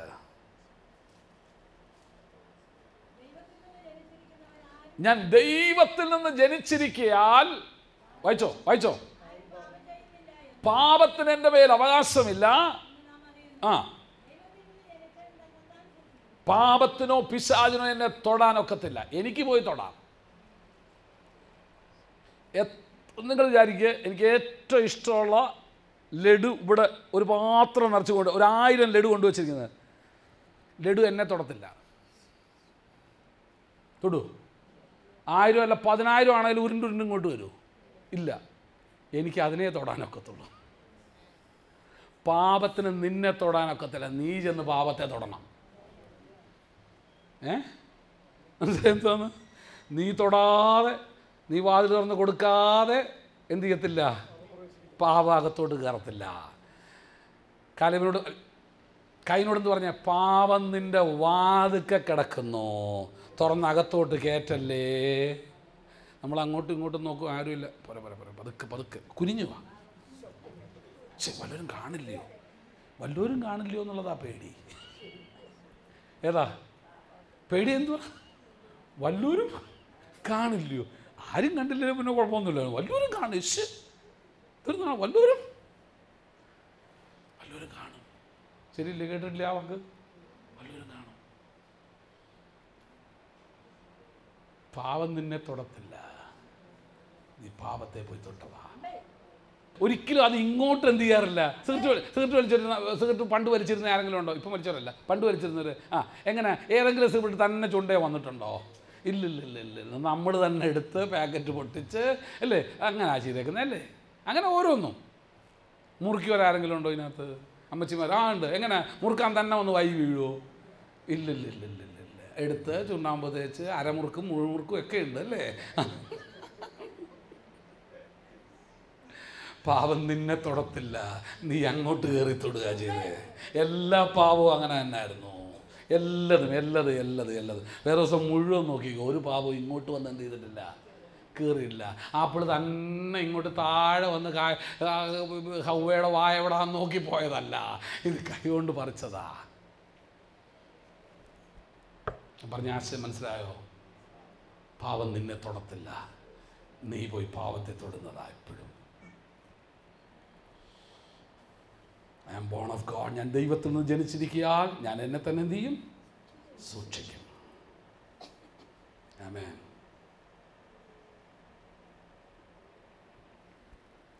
ഇപ്പം നീ ആരാന്ന് മനസ്സിലായോ?